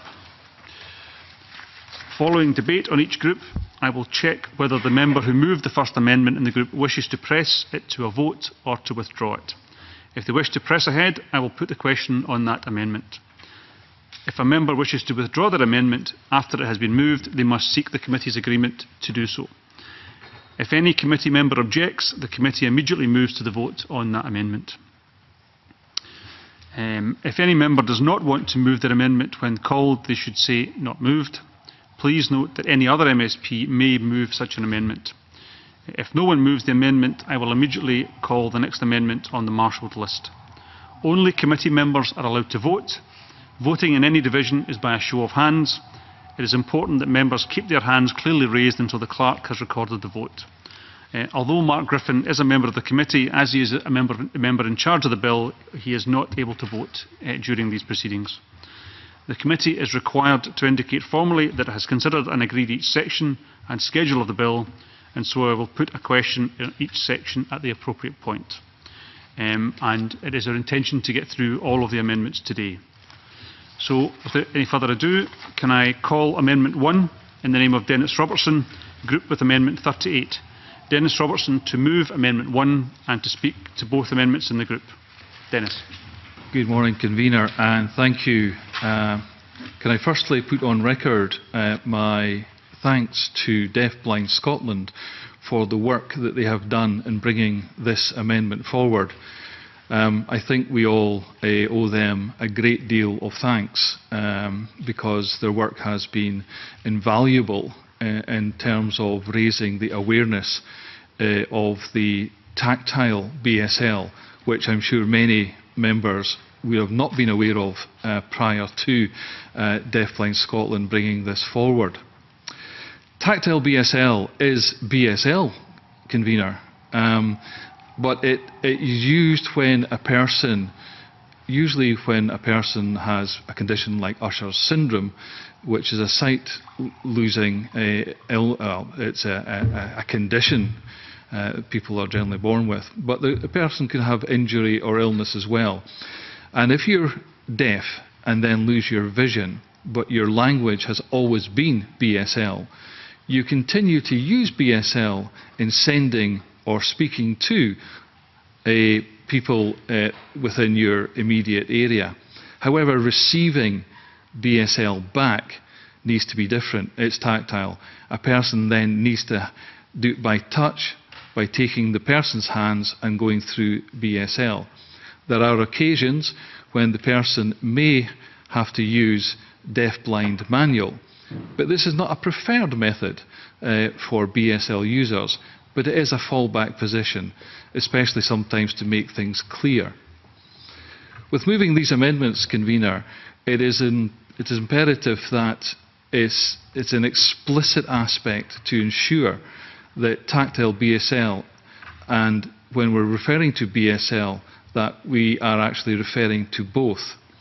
apart from in Amendment 38.2, when it explicitly says that we don't have to have our final reports or plans, etc., in a tactile BSL format, which is understandable, and I would hope that members would consider that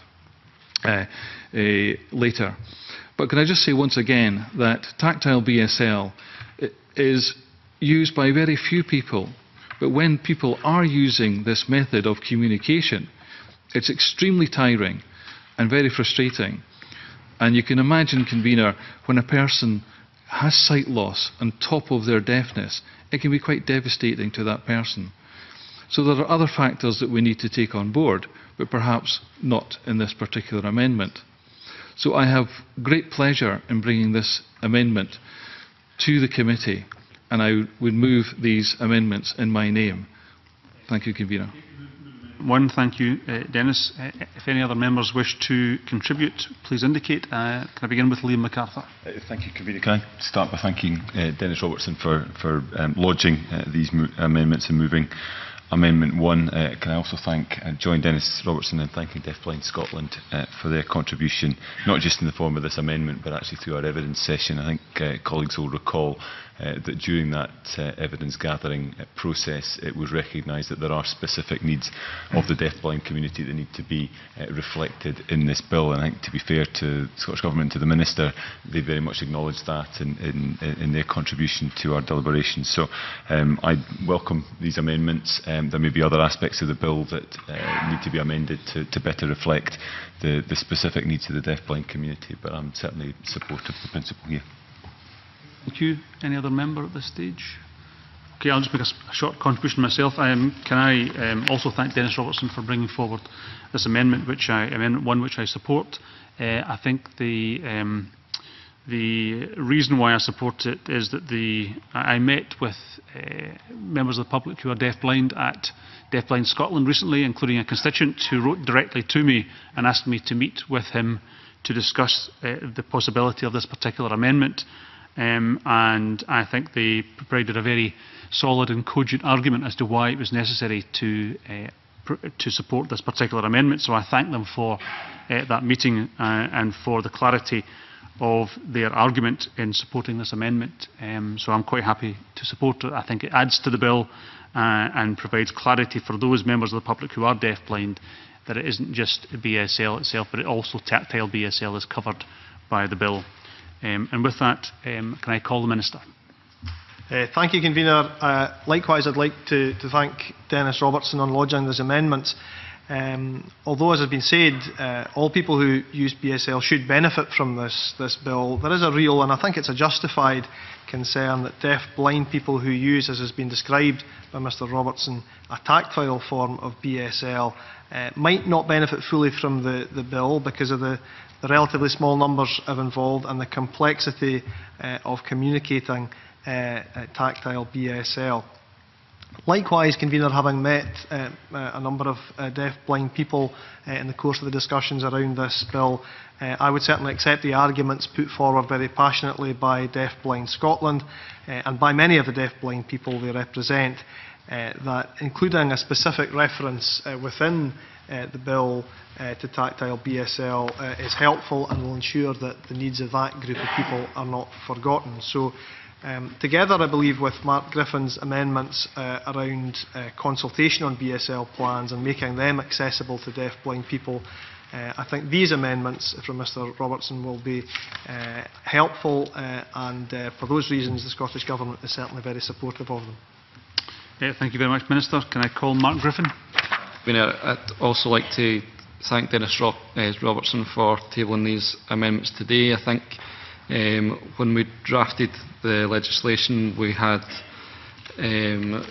imagined that the term BSL would cover all BSL users, but I think we do recognise that there's an extra emphasis should be put on the needs of deaf-blind BSL users, and was happy to meet and work with Deafblind Scotland to support the introduction of this amendment. I think the form of words in tactile forms of BSL means that no deafblind BSL users should be left out with this legislation, and I support this amendment. Thank you very much, Mark. Can I call Dennis Robertson to wind up and to indicate whether he wishes to press or withdraw his amendment? Thank you, Convener, and can I welcome the support from yourself, the Minister and the member. Can I maybe just put into context, in winding up, that it was a deaf-blind person that taught me BSL, and I sincerely thank Stephen Joyce from Deafblind Scotland for his patience in actually going over BSL. Convener, you can imagine the difficulty. I have no sight, and Stephen is a deaf-blind user. So therefore, we had a great deal of tactile BSL interaction, and he was extremely patient. And this is why I know that sometimes you need to use sometimes the deaf-blind manual to actually explain points, and I did manage to get it wrong on several occasions, but Stephen was extremely patient, and I just wanted to bring that to the committee's attention, that it's extremely tiring, but it's extremely beneficial, and even to teach someone who is blind BSL is an achievement in itself, and I commend the work that Deafblind Scotland do. And I would like to move the amendments in my name. Thank you. Thank you very much, Dennis. Therefore, the question is that Amendment 1 be agreed to. Are we all agreed? Agreed. We are agreed. Can I call Amendment 2 in the name of the Minister, grouped with Amendments 2A, 4, 5, 6, 7 and 9? Get the Minister to move Amendment 2 and speak to all amendments in the group. Thank you, Convener. I'm very pleased to introduce these important amendments which seek to reduce the number of plans by bringing public bodies other than those to be separately listed in the revised Schedule 2 within the scope of the national plan, which give greater clarity about the purpose of the national plan, lengthen the reporting cycle which reduces the administrative burden on the public sector, and ensure that the bill will focus on action rather than on administration. I'd like to go, if I may, through some of the provisions of Amendment 2 in turn. Subsection 1BA requires the national plan to set out what Scottish ministers will do and what they will consider that relevant public authorities should or could do to promote British Sign Language. Under this provision, the national plan will set out the agreed national priorities to be taken forward by national public bodies covered by the plan and by public bodies preparing their own plans. This, I believe, strengthens the provisions of the bill as published. The first national plan is particularly important. As I explained in evidence to the committee at stage 1, we intend to set up a BSL National Advisory Group to inform its development. The group will involve a significant proportion of deaf BSL users as well as representatives from public bodies subject to the bill. We think it will take time to agree a suitable structure for the group and a process for recruiting deaf BSL users to it. Therefore, allowing 2 years after the Act comes into force to publish the first national plan as set out in section 1(1)(d) will give us time to engage properly with the deaf community and public bodies, and this will enable us to publish a more considered plan which takes account of the views of deaf BSL users who will benefit from the actions set out in the plan and of public bodies who will be delivering those actions. Subsection 1E provides that national plans are published every 6 years rather than roughly every 4 years under the bill as introduced. The Scottish Government takes the view that a 4-year cycle for the reporting and review process set out in the bill is, in our view, too short. This view is informed by our experience of implementing the Gaelic Language Scotland Act, which had a 5-year cycle, which some authorities have suggested is too short. I originally suggested a 7-year cycle, but many deaf people who submitted evidence felt this was too long, so our amendment proposes a 6-year cycle instead. Extending the cycle will, I believe, give public bodies longer to implement the actions set out in their plans and gather meaningful information on progress before they are asked to feed into the National Progress Report. As members will have seen from the revised costings I have provided in my recent letter to the committee, requiring public bodies to produce plans every 6 years rather than every 4 years also leads to a significant cost saving.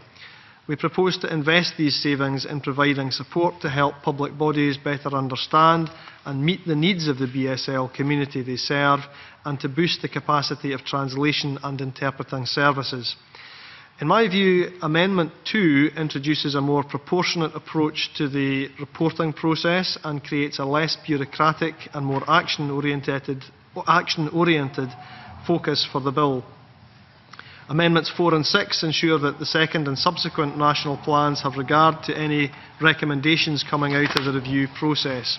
Amendments 5 and 7 are minor consequential amendments around the consultation provisions. Amendment 9 is a minor consequential provision in relation to the timing of the preparation of national plans. And if I may turn to Mary Scanlon's amendment, can I say I share her concern about the issues faced by parents with a deaf child, and these are issues we've discussed in committee before. I think it is very likely that relevant material will feature in the first national plan, but in my view the amendment doesn't fit with the approach that the bill takes. The bill creates a framework for action but deliberately does not specify what should be included in the national plan. As the member in charge said during stage 1, it will be up to the government to choose what resources to put into its policy priorities. All that I am setting out is the overarching strategy that the government should promote. The content of the national plan will be determined through extensive engagement with the BSL community, and I have committed to including parents with deaf babies on the National Advisory Group, which will support that process. So I don't think it is appropriate to go further than that at this stage, because writing into legislation what should be included in the national plan, I believe, preempts that important process which I have set out. And as Mary Scanlon will be aware, the British Deaf Association has identified 8 areas which it believes should be included in the national plan, of which support in the early years is only one. If an amendment is passed, this could open the way to further attempts to legislate to include other priorities, and I think this does undermine the collaborative approach to developing the national plan which I have set out. And thank you for your forbearance, but I think there were some important issues to be detailed there, Convener. Yeah, indeed, Minister. Thank you very much for that. Can I call Mary Scanlon to move Amendment 2A and speak to all amendments in the group? I won't be speaking to all amendments, but I will speak to Amendment 2A. I mean, as you know, Minister, I'm looking for a commitment within the national plan, and I do appreciate that the National Advisory Group has still to be set up, and I do appreciate that consultation will take place as well as time. But I was very struck, and I think as any other committee member or MSP, when we look at a bill, we do learn a huge amount, and I have to say the scrutiny of this bill hasn't been any different. But I found the briefing papers from the National Deaf Children's Society, as well as others, very interesting, and I was particularly struck by the way that they highlighted the 90% of deaf children are born to hearing parents. And on one of our committee visits, we heard about the difference to a child of having parents who used BSL compared to another, and we're obviously looking at attainment for deaf children as well. And personally, I just can't imagine the difficulties a child would have not being able to communicate with their parents. And I cannot imagine, as a parent and a granny, how difficult it would be not being able to communicate with your child or grandchild. So I think a lot of the time, Convener, in this committee, we've looked at the BSL support for children. We've looked at the shortage of teachers. We've looked at issues related to teacher training, and I think we've scrutinised the bill fairly effectively so far. What we probably haven't focused on too much is the support from the family that is so hugely beneficial within that. I think I almost got a commitment. I retire next year, so I'm not going to be here when the national plan is done.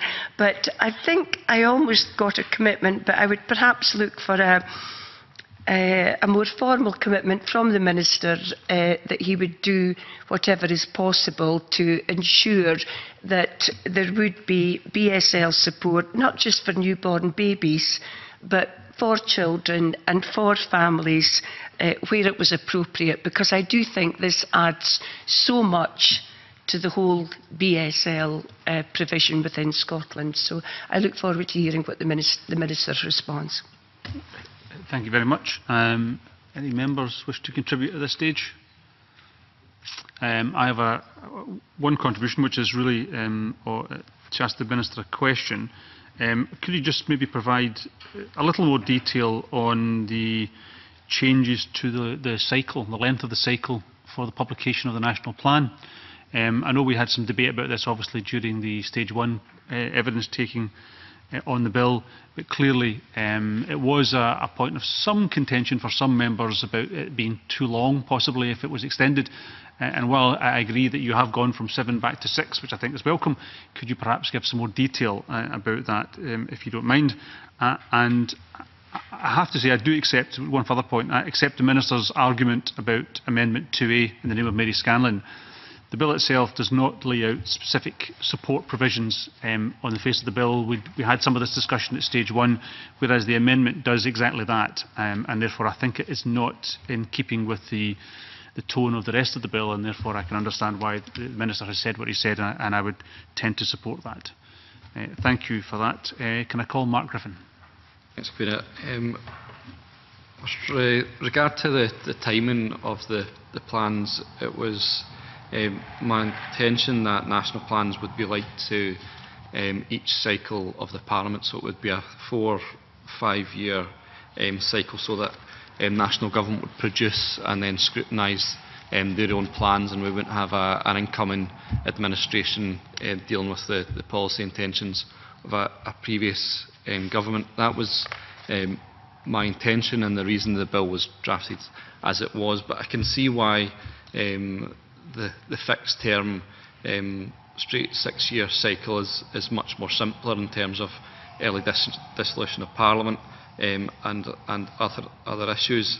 I think in consideration of administrations implementing and scrutinising their own plans, that perhaps we hadn't thought it through to the next level, where local government, in following the same cycle as a Scottish Parliament, Scottish Parliamentary cycle, would then be out of sync, and so local government would be in the same predicament if we stuck with the Parliamentary cycle, where an incoming administration could possibly be scrutinising the performance of a previous one. So I accept and support the amendment to bring the cycle into a fixed time frame rather than on the basis of a parliamentary cycle. I can also see the arguments for allowing more time from the start of the process. I think that's crucial to make sure that the right people are on board on that national advisory group to inform that first national plan. So I also support that amendments. I support the amendments in this group 2, 4, 5, 6, 7 and 9. In relation to Mary Scanlon's amendment, I think I would agree with all of her comments in terms of the need for support for learning BSL for parents, hearing parents who have deaf children, but the amendment does take a step away from the intentions of the legislation. I think there are a number of priorities for the BSL community, and support for parents of deaf children are one of those priorities, and I've not been persuaded that the argument for this one priority to be included within the bill should take any precedence over any other particular priority. I think it's right and proper that we should allow the National Advisory Group to be convened and for them to consult and decide on their own priorities, rather than setting that in stone here at this point in the process. Thank you. Thank you very much. Can I call the Minister to wind up on Amendment 2? In response, Convener, to the point that you raised about the time scale of the length between the plans and reporting, I would essentially make many of the same arguments as Mark Griffin has made. And to add to that, also my own experience, I think anecdotally, of the Gaelic Language Act, is that the 4-year plans there, I think, without taking away from the importance of those plans, can lead to possibly an over or an excessive degree at times of work around planning rather than implementing plans. I think around the points that Mrs Scanlon raised around the wider issues of families who have deaf children, as I indicated, I accept many of the reasons behind, or many of the considerations behind her amendment. However, to answer her point as well about what the Scottish Government is doing in this area, the Scottish Government has recognised the importance of supporting families with a deaf baby, providing £500,000 recently to the National Deaf Children's Society for its Family Sign project. There are many ways in which we can engage to ensure that families in this situation have all the resources they need to communicate with a deaf baby or toddler, or indeed, as the member alludes to, an older child at school, so they can get the best start in life, and address a subject which I know is of concern to both Mrs Scanlon and myself, which is around closing the attainment gap that continues to exist for deaf children. I would, however, ask Mary Scanlon not to move Amendment 2A, but to note the commitment that I have indicated to include families of deaf babies on the National Advisory Group. Like Mr Griffin, I would be of the view that these are things that are better determined by that group rather than through legislation. Thank you very much, Minister. Can I call Mary Scanlon to wind up on Amendment 2A and to indicate whether she wishes to press or withdraw that amendment? Thank you, Convener. The whole purpose of this amendment was not to set any precedent or priority and to say that one group was more deserving of than another. It was really just to make sure it was on the agenda and that families did get the support at that critical time, and to help them communicate with their children. I do note the commitment that the Minister made, and I'm delighted with that commitment.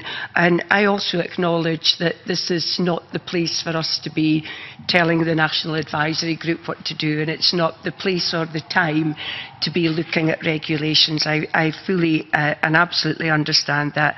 I'm pleased that I brought this amendment today. I do think it's moved forward, and I do think the commitment from the Government, financially and otherwise, to the National Deaf Children's Association Scotland is very welcome, Convener. So given all that, I will not be moving the amendment in my name. I'm afraid you already moved it. That was the purpose of your original statement, so you will have to seek to withdraw it. Oh, I seek to withdraw it then. Does the committee agree to the withdrawal of that amendment? That's agreed, thank you. The question is that Amendment 2 be agreed. Are we all agreed? We're agreed. Can I call Amendment 3 in the name of Mark Griffin, group with Amendment 26? Mark Griffin to move Amendment 3 and speak to both amendments in the group. Mark. Thank you, Convener. During the development of the bill, I think took a decision on balance in trying to reduce the cost burden on authorities in relation to the translation of documents into BSL. I think that the committee have flagged this up as an important issue, and it was a difficult deliberation at the time as to how we would go on this. But I'm delighted with the committee's recommendation, and also with the Scottish Government support that national plans and authority plans should be accessible to BSL users, and move the amendment in my name. Thank you very much. Any members wish to contribute to this amendment? Can I just say, Mark, that and certainly I'm sure on behalf of all the committee that we're very grateful for you to moving this amendment. It was something that the committee felt very strongly about, that the national plan should include the fact that it would be published in BSL, so it's a very welcome amendment in my view, and therefore can I with that call the Minister. The Scottish Government fully supports these amendments. As members of the committee observed during stage 1, it would probably be fair to say it would be ludicrous for this Parliament to pass a bill requiring public bodies to produce BSL plans without requiring them to translate these plans into BSL. As I said in the Government Memorandum, and as I'm sure the committee well understands, if plans are presented in written English, they will not be accessible to many deaf BSL users who are the target audience. In the Government Memorandum, I suggested that the cost of translating authority plans into BSL should be subsumed by the relevant authority, since the requirement does not substantially exceed their current duties under the Equality Act 2010. However, as the amendment requiring translation of plans does represent a new cost arising as a direct result of the bill, I have included it in the revised costings provided to the committee, and it will be considered as part of the new burden. I would encourage the committee to support these amendments. Thank you very much. Minister, can I call Mark Griffin to wind up and indicate whether he wishes to press or withdraw Amendment 3? Just to thank Convener for your support, the Minister's support, and the committee's strong support for this amendment through its Stage 1 report, and press the amendment in my name. Okay, thank you very much. The question is that Amendment 3 be agreed to. Are we all agreed? That's agreed. Can I call Amendments 4, 5, 6 and 7, all in the name of the Minister and all previously debated? And can I invite the Minister to move Amendments 4 to 7 en bloc? Moved en bloc. Thank you. Can I ask whether any member objects to a single question being put on Amendments 4 to 7? There's no objection. Therefore, the question is that Amendments 4 to 7 are agreed to. Are we all agreed? That's agreed. Can I call Amendment 8 in the name of Mark Griffin, grouped with Amendment 18? Mark Griffin to move Amendment 8 and speak to both amendments in the group. Thank you, Convener. I move Amendment 8. I've lodged these amendments as I wanted to make it absolutely clear that the needs of deafblind people should be placed on an equal footing wherever possible with other users of BSL with the operation of the Act. I think, as Dennis Robertson had already pointed out, that those with a dual sensory impairment face distinctive challenges, and that one-size-all-fits approach won't quite work with BSL. So ensuring that consultation is accessible to members of the deafblind community as well as those who are deaf is essential. I think this group of amendments complement the amendments already tabled in the name of Dennis Robertson. They continue on from the work that the Government, I think members of the committee have undertaken with Deafblind Scotland, and I hope members will support these amendments. Thank you very much. If other members wish to contribute, would they please indicate? Can I call Liam MacArthur? Thanks, Convener. Just very, very briefly, as I indicated in reference to Dennis Robertson's earlier amendments, I certainly very much welcome the fact that we're now seeing a series of amendments at Stage 2 recognising the specific needs of the deafblind community, and therefore I wholeheartedly support Mark Griffin's amendments in this group. Thank you very much. No other member has indicated they wish to contribute at this stage, so therefore can I call the Minister? Thank you, Convener. As I've already indicated, I fully support the importance of engaging with BSL community so that they can directly influence BSL plans and help ensure that public bodies deliver on the commitments set out in those plans. And as witnesses have pointed out in evidence, effective engagement is a crucial part of that. We have invested £390,000 this year in the Deaf Sector Partnership, which will help to support effective implementation of the bill if it's passed. And the most important function of the partnership will be enabling public bodies to engage directly with the BSL communities they serve. It's that engagement, I believe, which will help to ensure that the plans focus on the right things and in doing that make a real difference in people's lives. So I'd also welcome the specific reference to deaf-blind people who use BSL within these amendments from Mr Griffin.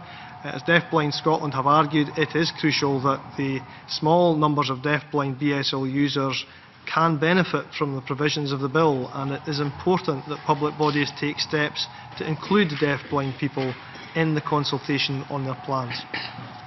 Thank you very much, Minister. Can I call Mark Griffin to wind up and to indicate whether he wishes to press or withdraw? I think it's important that these amendments are supported to make sure that no BSL user is locked out from a consultation process that will drive forward a lot of the policy improvements that could improve their lives. I think it's right and proper that deafblind BSL users should be included in that consultation and be given special mention to make sure that no one is missed out, and press the amendment in my name. Thank you very much, Mark. The question, therefore, is that Amendment 8 be agreed to. Are we all agreed? We're agreed. Can I call Amendment 9 in the name of the Minister, already debated with Amendment 2, Minister, to move formally? Moved. The question is that Amendment 9 be agreed to. Are we all agreed?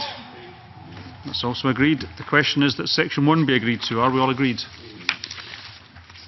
Agreed. Can I call Amendment 10 in the name of Dennis Robertson in a group on its own? Dennis Robertson to move and speak to Amendment 10. Dennis. Thank you, Convener. Convener, I'll try to be as brief as possible. With reference to this particular amendment, I believe that all ministers have a responsibility to ensure that they take cognizance of BSL, deaf BSL users in all their portfolios. And with reference to that, I don't believe that we need to specifically have a lead minister being responsible. Dr. Allen, I think, already has demonstrated that he is quite, I think, passionate about ensuring, as he was in the Gaelic language, ensuring that BSL is given the same recognition as any other language and any other responsibility that he has within his portfolio. So in doing that, I'm only putting forward to the committee the suggestion that I don't believe we need a lead minister to take responsibility, because I believe all ministers should be taking that responsibility, and I move that amendment in my name. Thank you. Excuse me. Thank you very much, Mr. Robertson. Any other member wish to contribute, would they please indicate? And I call Liam MacArthur.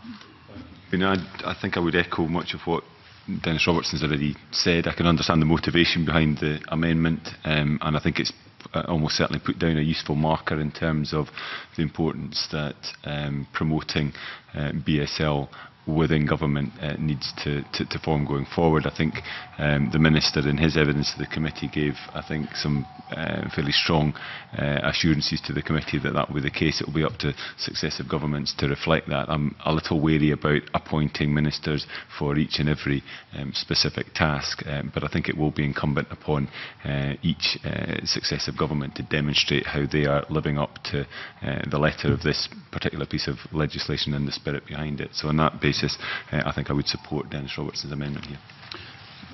Okay, thank you. Can I also agree with both Dennis Robertson and Liam MacArthur on this amendment?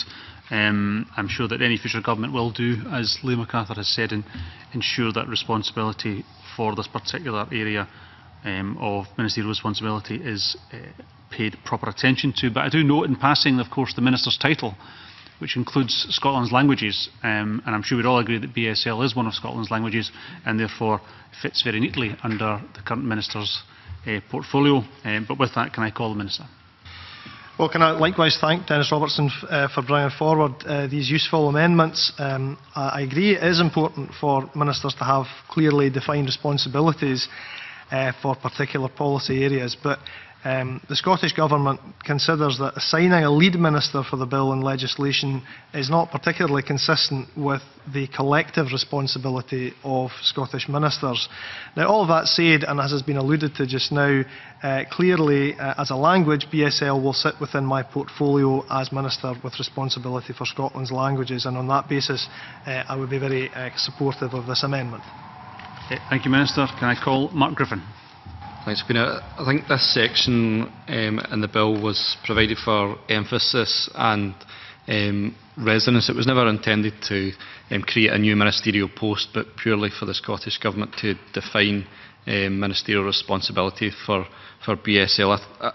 I think there was perhaps a misunderstanding previously, and I think that was highlighted by the fact that when I initially lodged my proposal for a private member's bill in British Sign Language, that it was initially allocated to the Health and Sport Committee, and that some deaf or BSL users felt that the Health Ministerial team were responsible for deafness in British Sign Language. I think through this process it's shown clearly and rightly that the Minister for Scotland's Languages is the right point of contact for any BSL users, that the legislating for a particular role perhaps goes against how the government operates on the basis of collective responsibility, and I fully accept Dr Allen's commitment to BSL as the lead minister, and would support the amendment in the name of Dennis Robertson. Much. Can I call Dennis Robertson to wind up and to indicate whether he wishes to press or withdraw his amendment? I don't think there's any need to wind up, Convener, and I'll just move the amendment in my name. Thank you very much. The question is that Amendment 10 be agreed to. Are we all agreed? We are agreed. Thank you. Can I call Amendment 11 in the name of the Minister, grouped with other amendments as shown in the groupings? Minister to move Amendment 11 and speak to all amendments in the group. Well, these amendments are of a technical nature, which means I'm not going to trouble you by listing them one by one. But they are necessary as a consequence of other amendments, particularly around the decision to decouple the reporting and review cycle from the parliamentary cycle. They also reflect the changed approach to reporting on progress set out in a number of other amendments. So these amendments ensure that Section 3 of the Bill, which relates to listed authorities' British Sign Language plans, is consistent with other sections of the Bill as amended. And I move Amendment 11. Thank you. No other members indicated they wish to contribute, so therefore I call Mark Griffin. Thanks, Fiona. I appreciate that the amendments are of a technical nature. I think the Minister's explained the content. I wouldn't add anything further than just to say I support the amendments. Thank you very much. Minister, do you wish to wind up? Merely to move. Okay, thank you. The question is that Amendment 11 be agreed to. Are we all agreed? That's agreed. Can I call Amendments 12, 13, 14, 15, 16 and 17, all in the name of the Minister and all previously debated? Can I invite the Minister to move Amendments 12 to 17 en bloc? Moved en bloc. Thank you. Can I ask whether any member objects to a single question being put on Amendments 12 to 17? There's no objection. Therefore, the question is that Amendments 12 to 17 are agreed to. Are we all agreed? That's agreed. Thank you. Can I call Amendment 18 in the name of Mark Griffin, already debated with Amendment 8? Mark Griffin to move or not move? Move. The question is that Amendment 18 be agreed to. Are we all agreed? I'll say that again. The question is that Amendment 18 be agreed to. Are we all agreed? We are agreed. Thank you. Can I call Amendment 19 in the name of the Minister, already debated with Amendment 11? Minister to move formally. The question is that Amendment 19 be agreed to. Are we all agreed? We are agreed. Thank you. Can I call Amendment 20 in the name of the Minister, already debated with Amendment 11? Minister to move formally. Moved. The question is that Amendment 20 be agreed to. Are we all agreed? We are agreed. The question is that Section 3 be agreed to. Are we all agreed? That's also agreed. Thank you. Can I call Amendment 21 in the name of the Minister, grouped with Amendments 22, 23, 24, 25 and 27? Minister to move Amendment 21 and speak to all amendments in the group. These amendments ensure that Section 3 of the Bill is consistent with other sections of the Bill as amended, and that it applies appropriately to authorities who are added to the list in the second or subsequent cycle. They also include further amendments on timing, again, Convener, to ensure consistency with other sections of the Bill as amended, and they are all consequential to other amendments. Thank you very much. No other member has indicated they wish to contribute, so can I call Mark Griffin? To add from the Minister's comments on to say I support the amendments. Thank you. Minister? Merely to move Amendment 21. Thank you. The question is that Amendment 21 be agreed to. Are we all agreed? That's agreed. Can I call Amendments 22, 23, 24 and 25, all in the name of the Minister and all previously debated? Can I invite the Minister to move Amendments 22 to 25 en bloc? Moved en bloc. Thank you. Can I ask whether any member objects to a single question being put on Amendments 22 to 25? There's no objection, therefore the question is that amendments 22 to 25 are agreed to. Are we all agreed? We are agreed, thank you. Can I call amendment 26 in the name of Mark Griffin, already debated with amendment 3. Mark Griffin, to move or not move? Move. The question is that amendment 26 be agreed to. Are we all agreed? We're agreed. Can I call amendment 27 in the name of the Minister, already debated with amendment 21. Minister, to move or not move? Moved. The question is that amendment 27 be agreed to. Are we all agreed? That's agreed. The question is that section 4 be agreed to. Are we all agreed? That's agreed. Can I call amendment 28 in the name of the Minister, grouped with amendments 29, 30, 31, 32, 33 and 34. Minister, to move amendment 28 and speak to the other amendments in the group. Convener, my amendments here to section 5 of the bill seek to create a more appropriate and proportionate approach to assessing and reporting on progress in 2 specific ways. Firstly, by renaming the performance review a progress report. Because of the lack of baseline data and performance indicators for work in this area, a performance review in the traditional sense of the phrase would be very difficult. And secondly, by removing the requirement to name individual local authorities and to highlight poor performance. On reflection, we do not think it appropriate to name and shame individual local authorities who have published their own plans, as they will be authorities who are not accountable to Scottish ministers, a point which was made very strongly by COSLA as far as local authorities are concerned. We expect the assessment of whether or not progress made by a listed authority is satisfactory instead to be made through a self-assessment process involving feedback from BSL users. Listed authorities will be supported by the Deaf Sector Partnership, funded by the Scottish Government, to engage properly with their local BSL community, so that this provides an effective mechanism for holding public authorities to account. It is our expectation that the progress report will highlight best practice. It will also highlight where further development is needed, but without identifying individual authorities. These findings would then inform the ongoing support provided to listed authorities through the Deaf Sector Partnership that I've just mentioned. We believe, Convener, that we will make better progress by using a carrot rather than a stick to support continuous improvement across the public sector, and the amendments therefore seek to shift the emphasis of the reporting and review process in that way. The progress report will be laid before Parliament by Scottish ministers as required by the bill, and will provide an overview of progress at national and local levels since the plans were published, and will describe progress or otherwise against actions set out in the national plan. In practical terms, Convener, Amendment 28 gives listed authorities 3 years between publishing plans and contributing to the progress report in the second and subsequent cycles, although this will be 2 years in the first cycle. The timescale set out in the bill as published only allows just over a year between the publication of authority plans and the performance review, and we don't think that is long enough. Extending the cycle for reporting on progress in line with the cycle on publishing reports will also give public bodies longer to implement the actions set out in their plans and gather meaningful information on progress before they are asked to feed into the National Progress Report.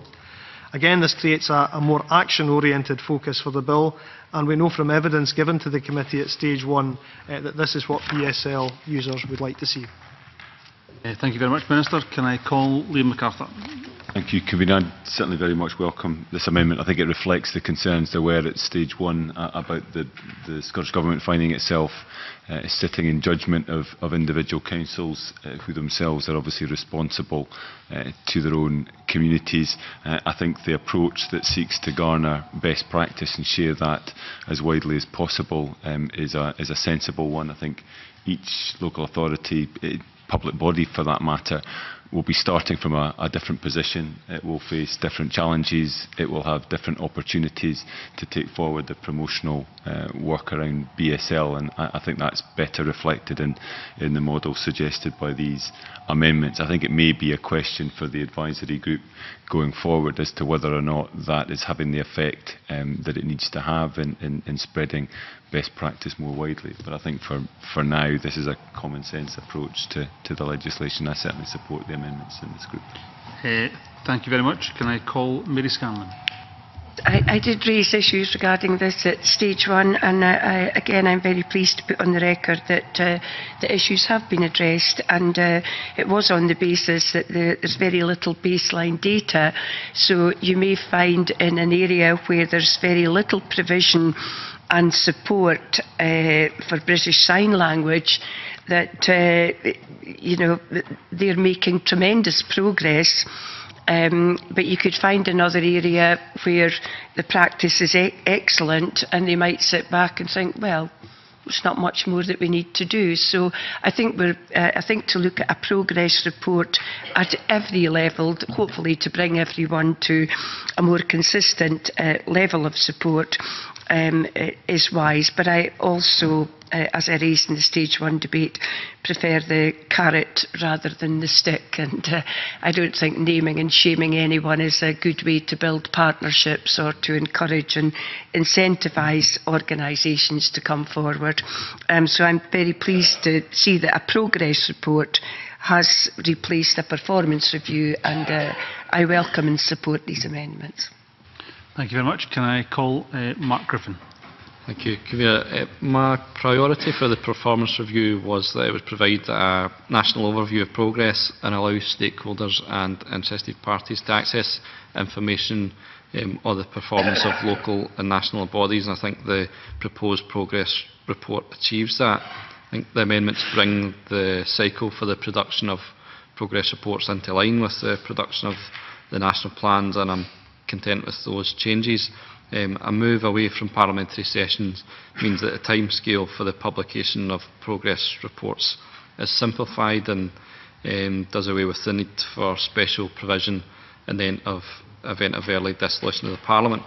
I also note that Amendment 32 removes the requirement to identify examples of poor performance among listed authorities, and I understand that there were concerns with having what might be viewed as a punitive approach, and that the amendments better reflect the relationship between national and local government and exactly who different levels of government are accountable, with whether they're accountable to the electorate rather than, as I said, a different layer. I think Amendment 31 retains the requirement to identify and report on examples of good practice, which is welcome.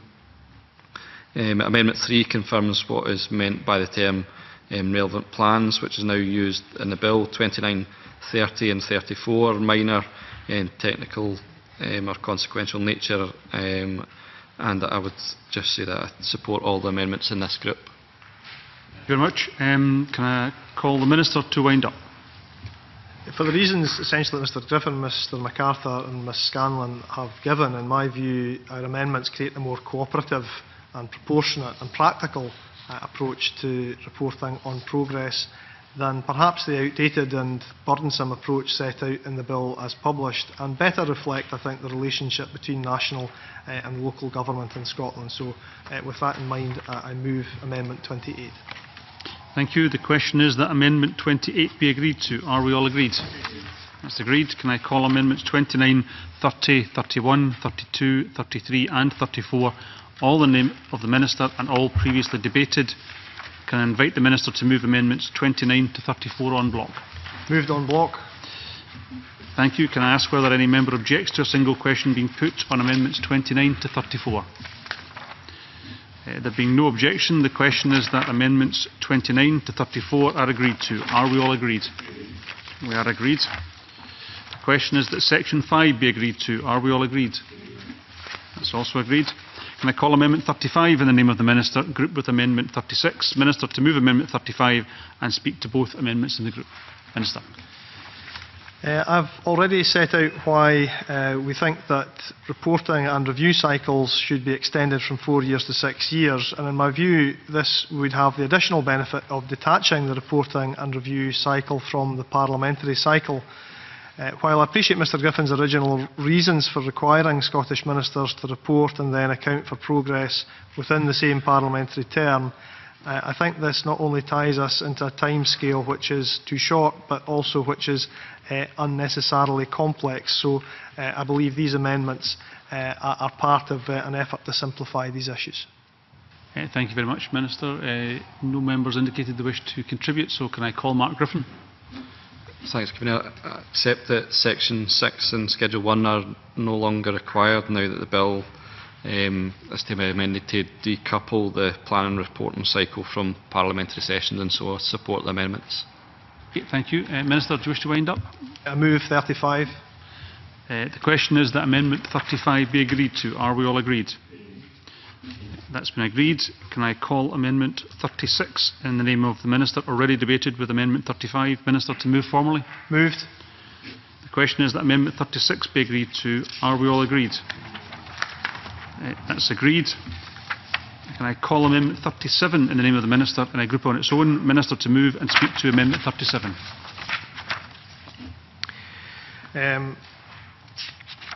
Section 7 provides for the alteration of the date of publication of a plan or review in exceptional circumstances.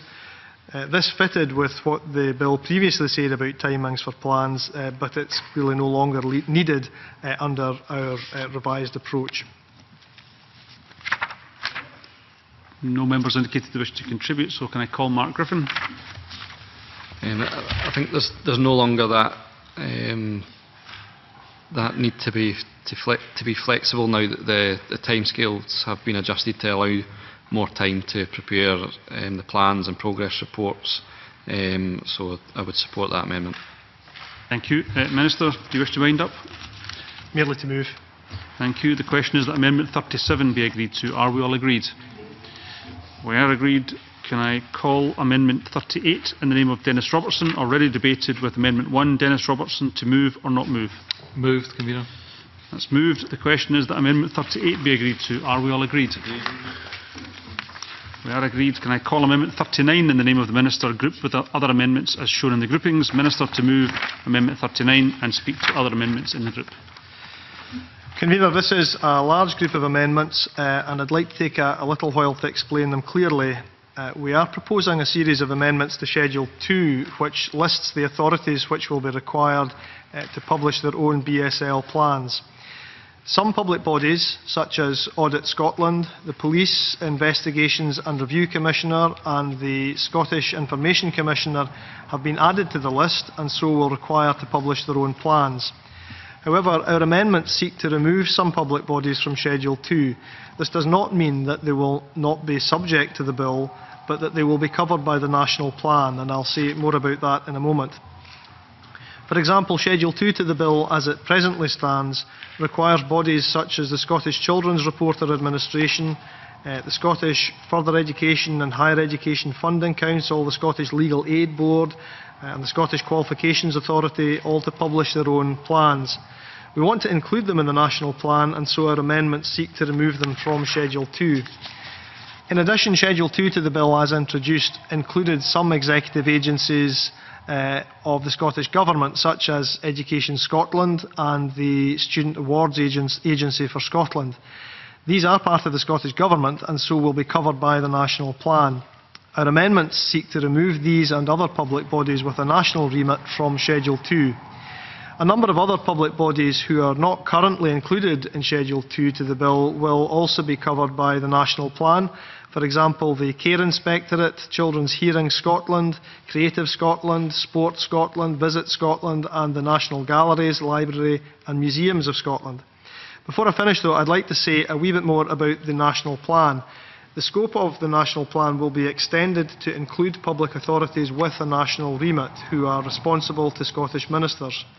This means that the national plan will cover the vast majority of national public bodies, including special NHS boards which have a national remit.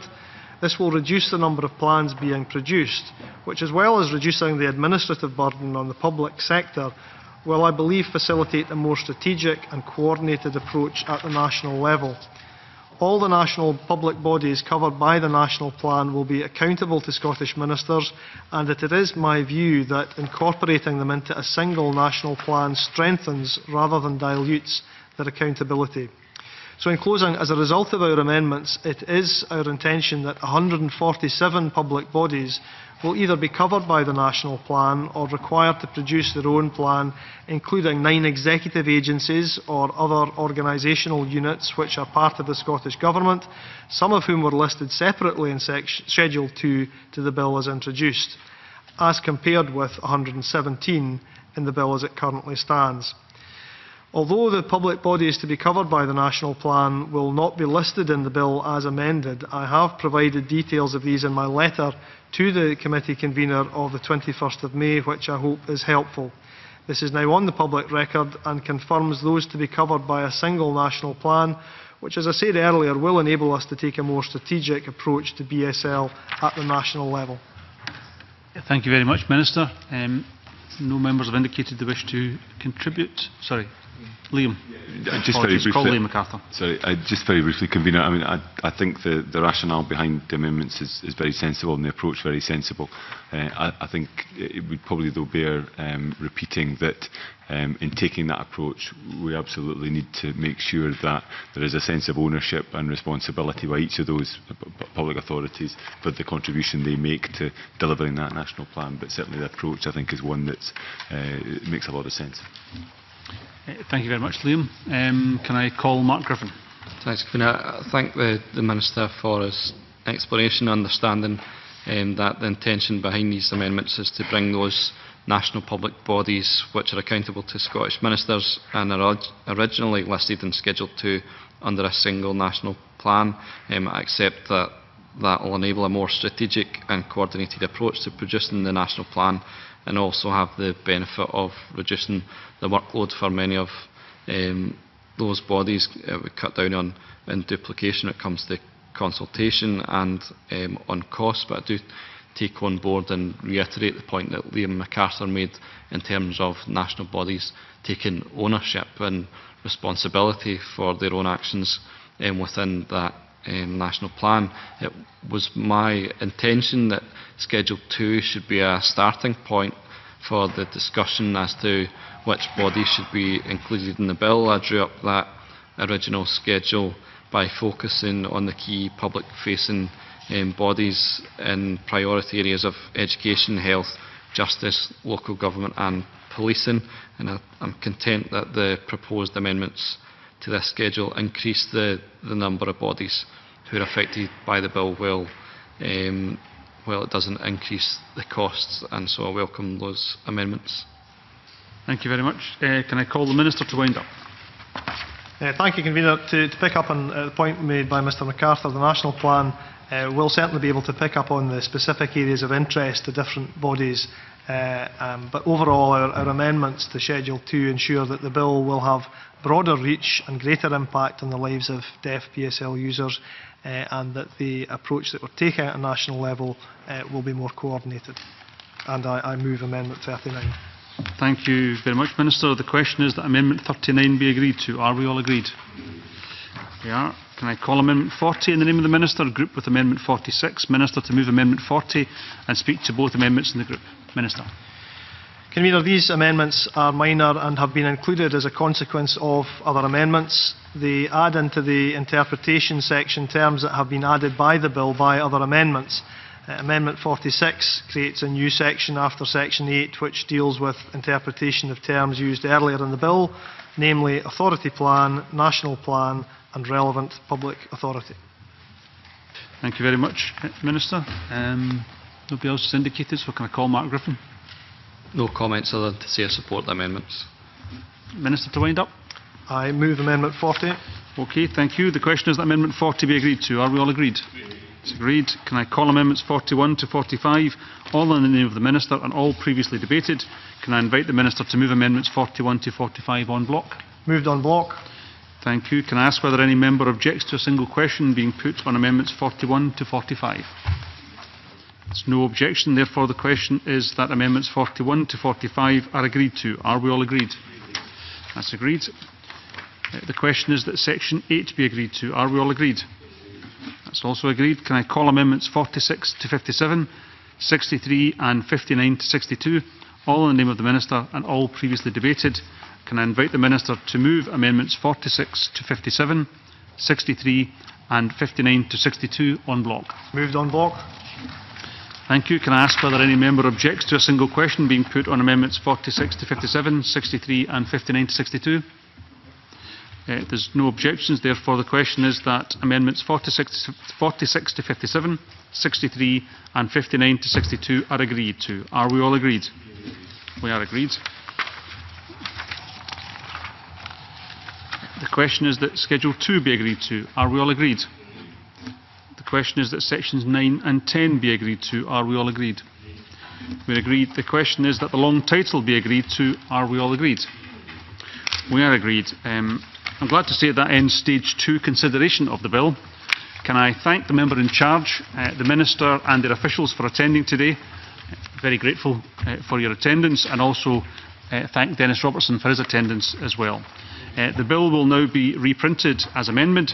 The Parliament, however, has not yet determined when Stage 3 will take place, but members can now lodge Stage 3 amendments at any time with the legislation team. Members will be informed of the deadline for amendments once it has been determined, and we will publish further details on our website and on the BSL Facebook group. Today, as I say, concludes the committee's formal involvement in the bill, and I'd like to thank everyone who has contributed to our scrutiny of the issues. The many witnesses who, of course, gave evidence to us, Windsor Park Sensory Service in Falkirk and Deaf Action for hosting a visit from us. The many people who gave their views and comments on the bill via our Facebook group in particular, and finally, of course, to thank the BSL interpreters who have supported us throughout this process. Can I thank all of the people who have been involved in this process very much, and can I suspend the meeting to allow the witnesses to leave? Thank you.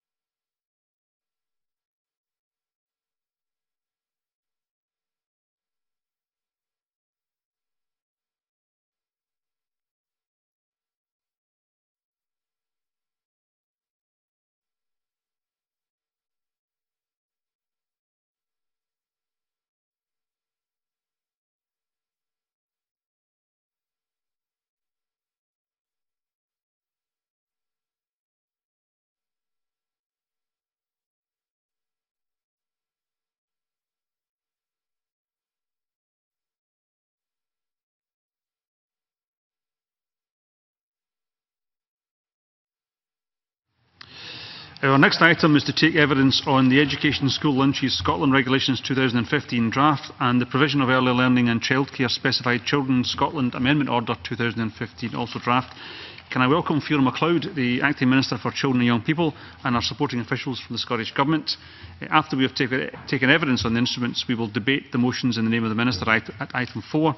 Officials are not permitted to contribute to that formal debate. And can I invite the Minister to make some opening remarks on both instruments? Minister. Thank you, Convener. Good afternoon, Committee. I'd like to make a brief statement in relation to the draft Provision of Early Learning and Childcare Specified Children Scotland Amendment Order 2015 and the draft Education School Lunches Scotland Regulations 2015. I think it would be most helpful for the Committee if I started with the Specified Children Amendment Order and put it in context of the overall policy objectives. The key priorities of the Scottish Government's early learning and childcare policy are to improve outcomes for all children, especially those who are most vulnerable and disadvantaged, and also to support parents to work, train or study, especially those who need routes into sustainable employment and out of poverty in order to support their families.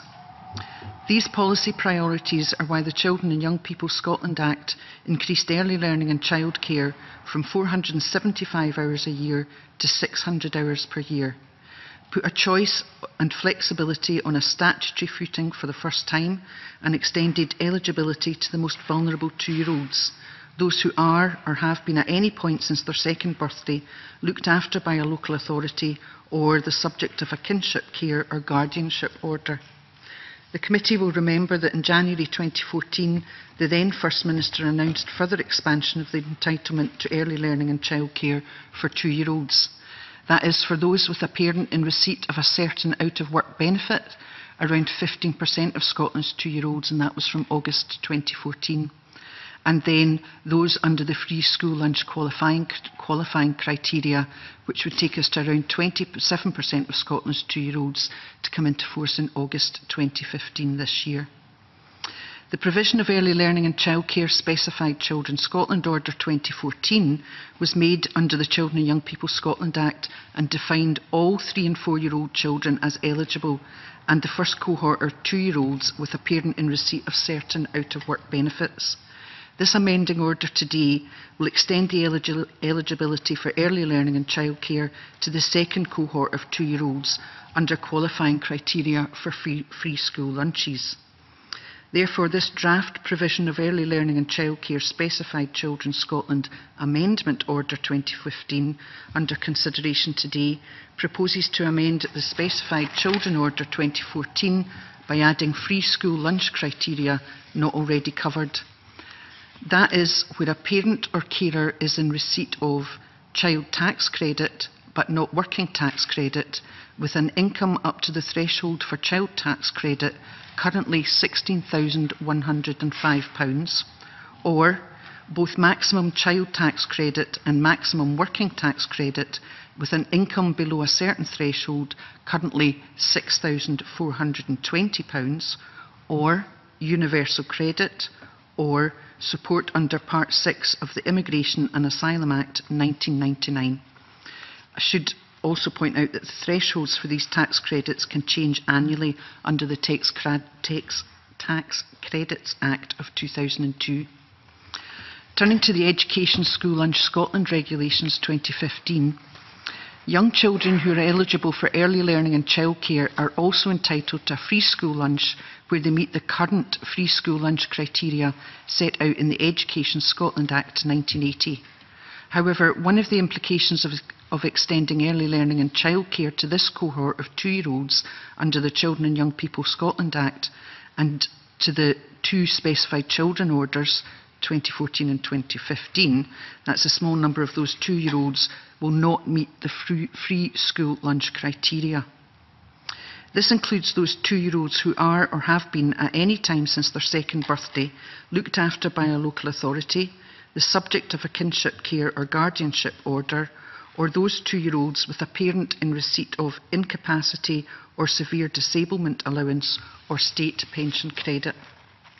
Therefore, the draft Education School Lunch Scotland Regulations 2015 before you today will rectify this discrepancy by adding the criteria that I've just mentioned to the free school lunch entitlement for young children.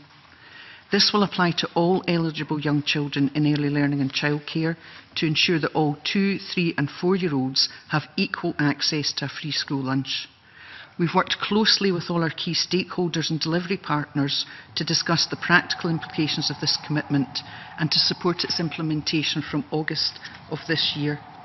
So in conclusion, Convener, I would seek the support of the committee for both instruments to enable us to expand early learning and childcare to more 2-year-olds and to ensure that those vulnerable and disadvantaged young children have equal access to a free school lunch throughout early learning and childcare. Thank you. Thank you very much, Minister. Can I ask members who wish to ask any questions to please indicate, and can I begin with Liam MacArthur?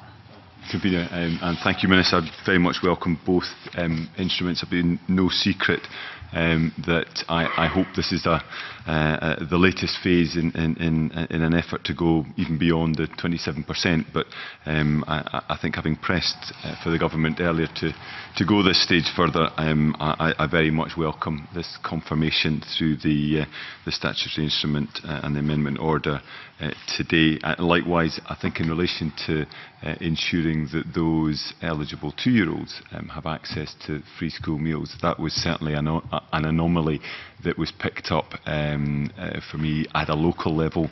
I should put on record the efforts of Councillor Rob Crichton in that regard, in I think exposing what seemed to be quite a needless exclusion of those who were there, clearly by dint of the fact that the 2-year-olds were from more disadvantaged backgrounds but weren't necessarily eligible for the free school meals that their peers within the nursery setting were entitled. So again, I very much welcome that. I suppose the only question I'd have, Convener, is in the discussions that you've had with the delivery partners, presumably the local authorities principally, what discussions there have been about the resource implications of extending this. I know in the Orkney context the overall numbers didn't appear huge, which actually added to the sense of frustration that it wasn't actually being done. But I suspect over the piece the cumulative figure may be not insignificant. It'd be helpful to know how this has been resourced. They had extensive consultation and working, not just consultation, working closely with all delivery partners, and we have, COSLA has agreed the principle, as long as, provided that the costs that are incurred by local authorities will be fully met, and the government has estimated this around £600,000, and we can meet that within our budget for 2015-16. Okay, thank you. Okay, Mary Scanlon. I would also like to put on the record to commend the Lib Dems, to be fair, in particular Willie Rennie, who has been very vocal on this issue, and I very much welcome what's contained in these two policy notes. Can I just ask, and I ask it out of supportive goodwill, because I'm very much in favour. I understand that in England the percentage of 2-year-olds is probably, from memory, 38 to 40%. I may be wrong, but I just wonder if it's possible, and it may not be possible for the Minister, but if it was possible for you to tell us what group and what cohort is provided with early learning and childcare in England that's not covered here in Scotland. I'm sorry, I can't tell you about the criteria for England, but perhaps to reassure you on the figures that we've come to, the 15% and now the 27%. Yeah. That's based on the budget consequentials from December 2014. You know, to increase the cohort of 2-year-olds. We want to do this in a sustainable way. Yeah. We want to do it working with our partners. Yeah. So our first cohort last year was those 2-year-olds in workless households, and extending the criteria today will allow us to extend it to the families on the lowest of incomes. Yeah. So it's based on figures from the consequentials from December 2014, but being done slowly to ensure that at each point we're able to fulfil I welcome all of that. Thank you. Thank you. A couple of questions, Minister. I just wondered on both these regulations what the plan is in terms of how we're going to communicate with parents the changes to the eligibility and who will be entitled to these. How will they get to know? We started on this last year with a fairly successful. We're working with the DWP so that when they identify parents that come within the criteria, they let them know that. We're also working with health visitors, because health visitors are in the households of all the 2-year-olds. And over the summer, as we did last year, we'll have a large marketing campaign, radio, leaflets, information to get it out there.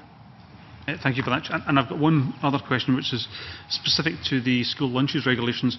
It says in paragraph 4 of the policy note that the extended entitlement will apply to all preschool children where they are in a local authority ELC setting with a session spanning the middle of the day.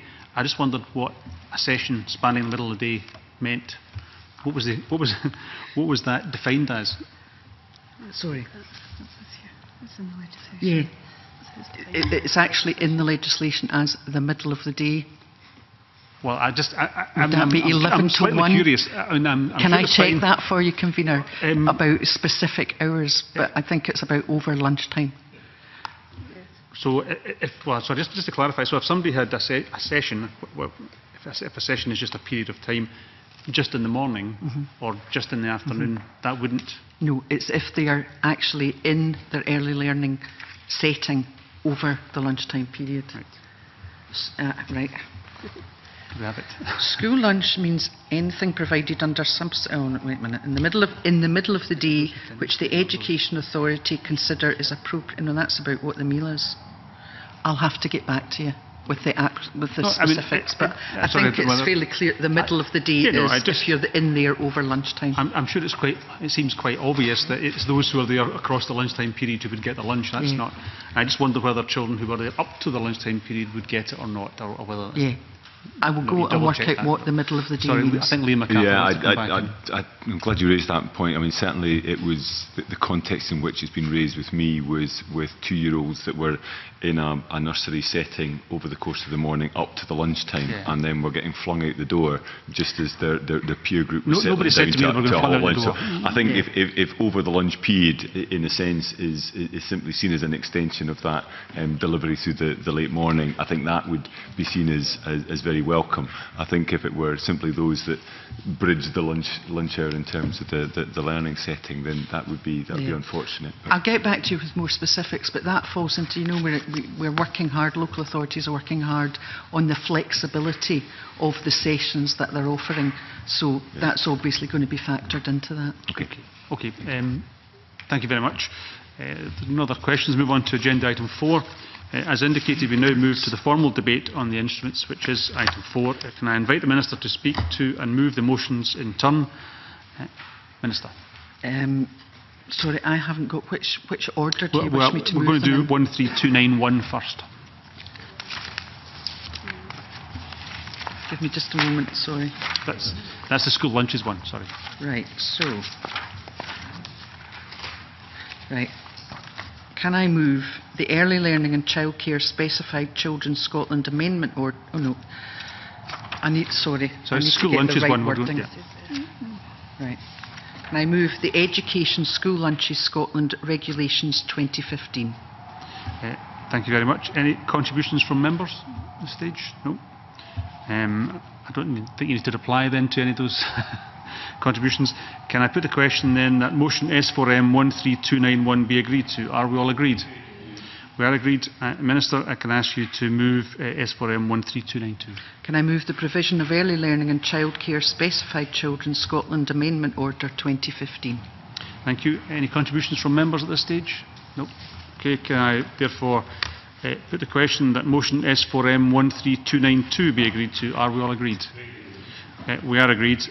Thank you very much. And with that, I close the meeting. Thank you.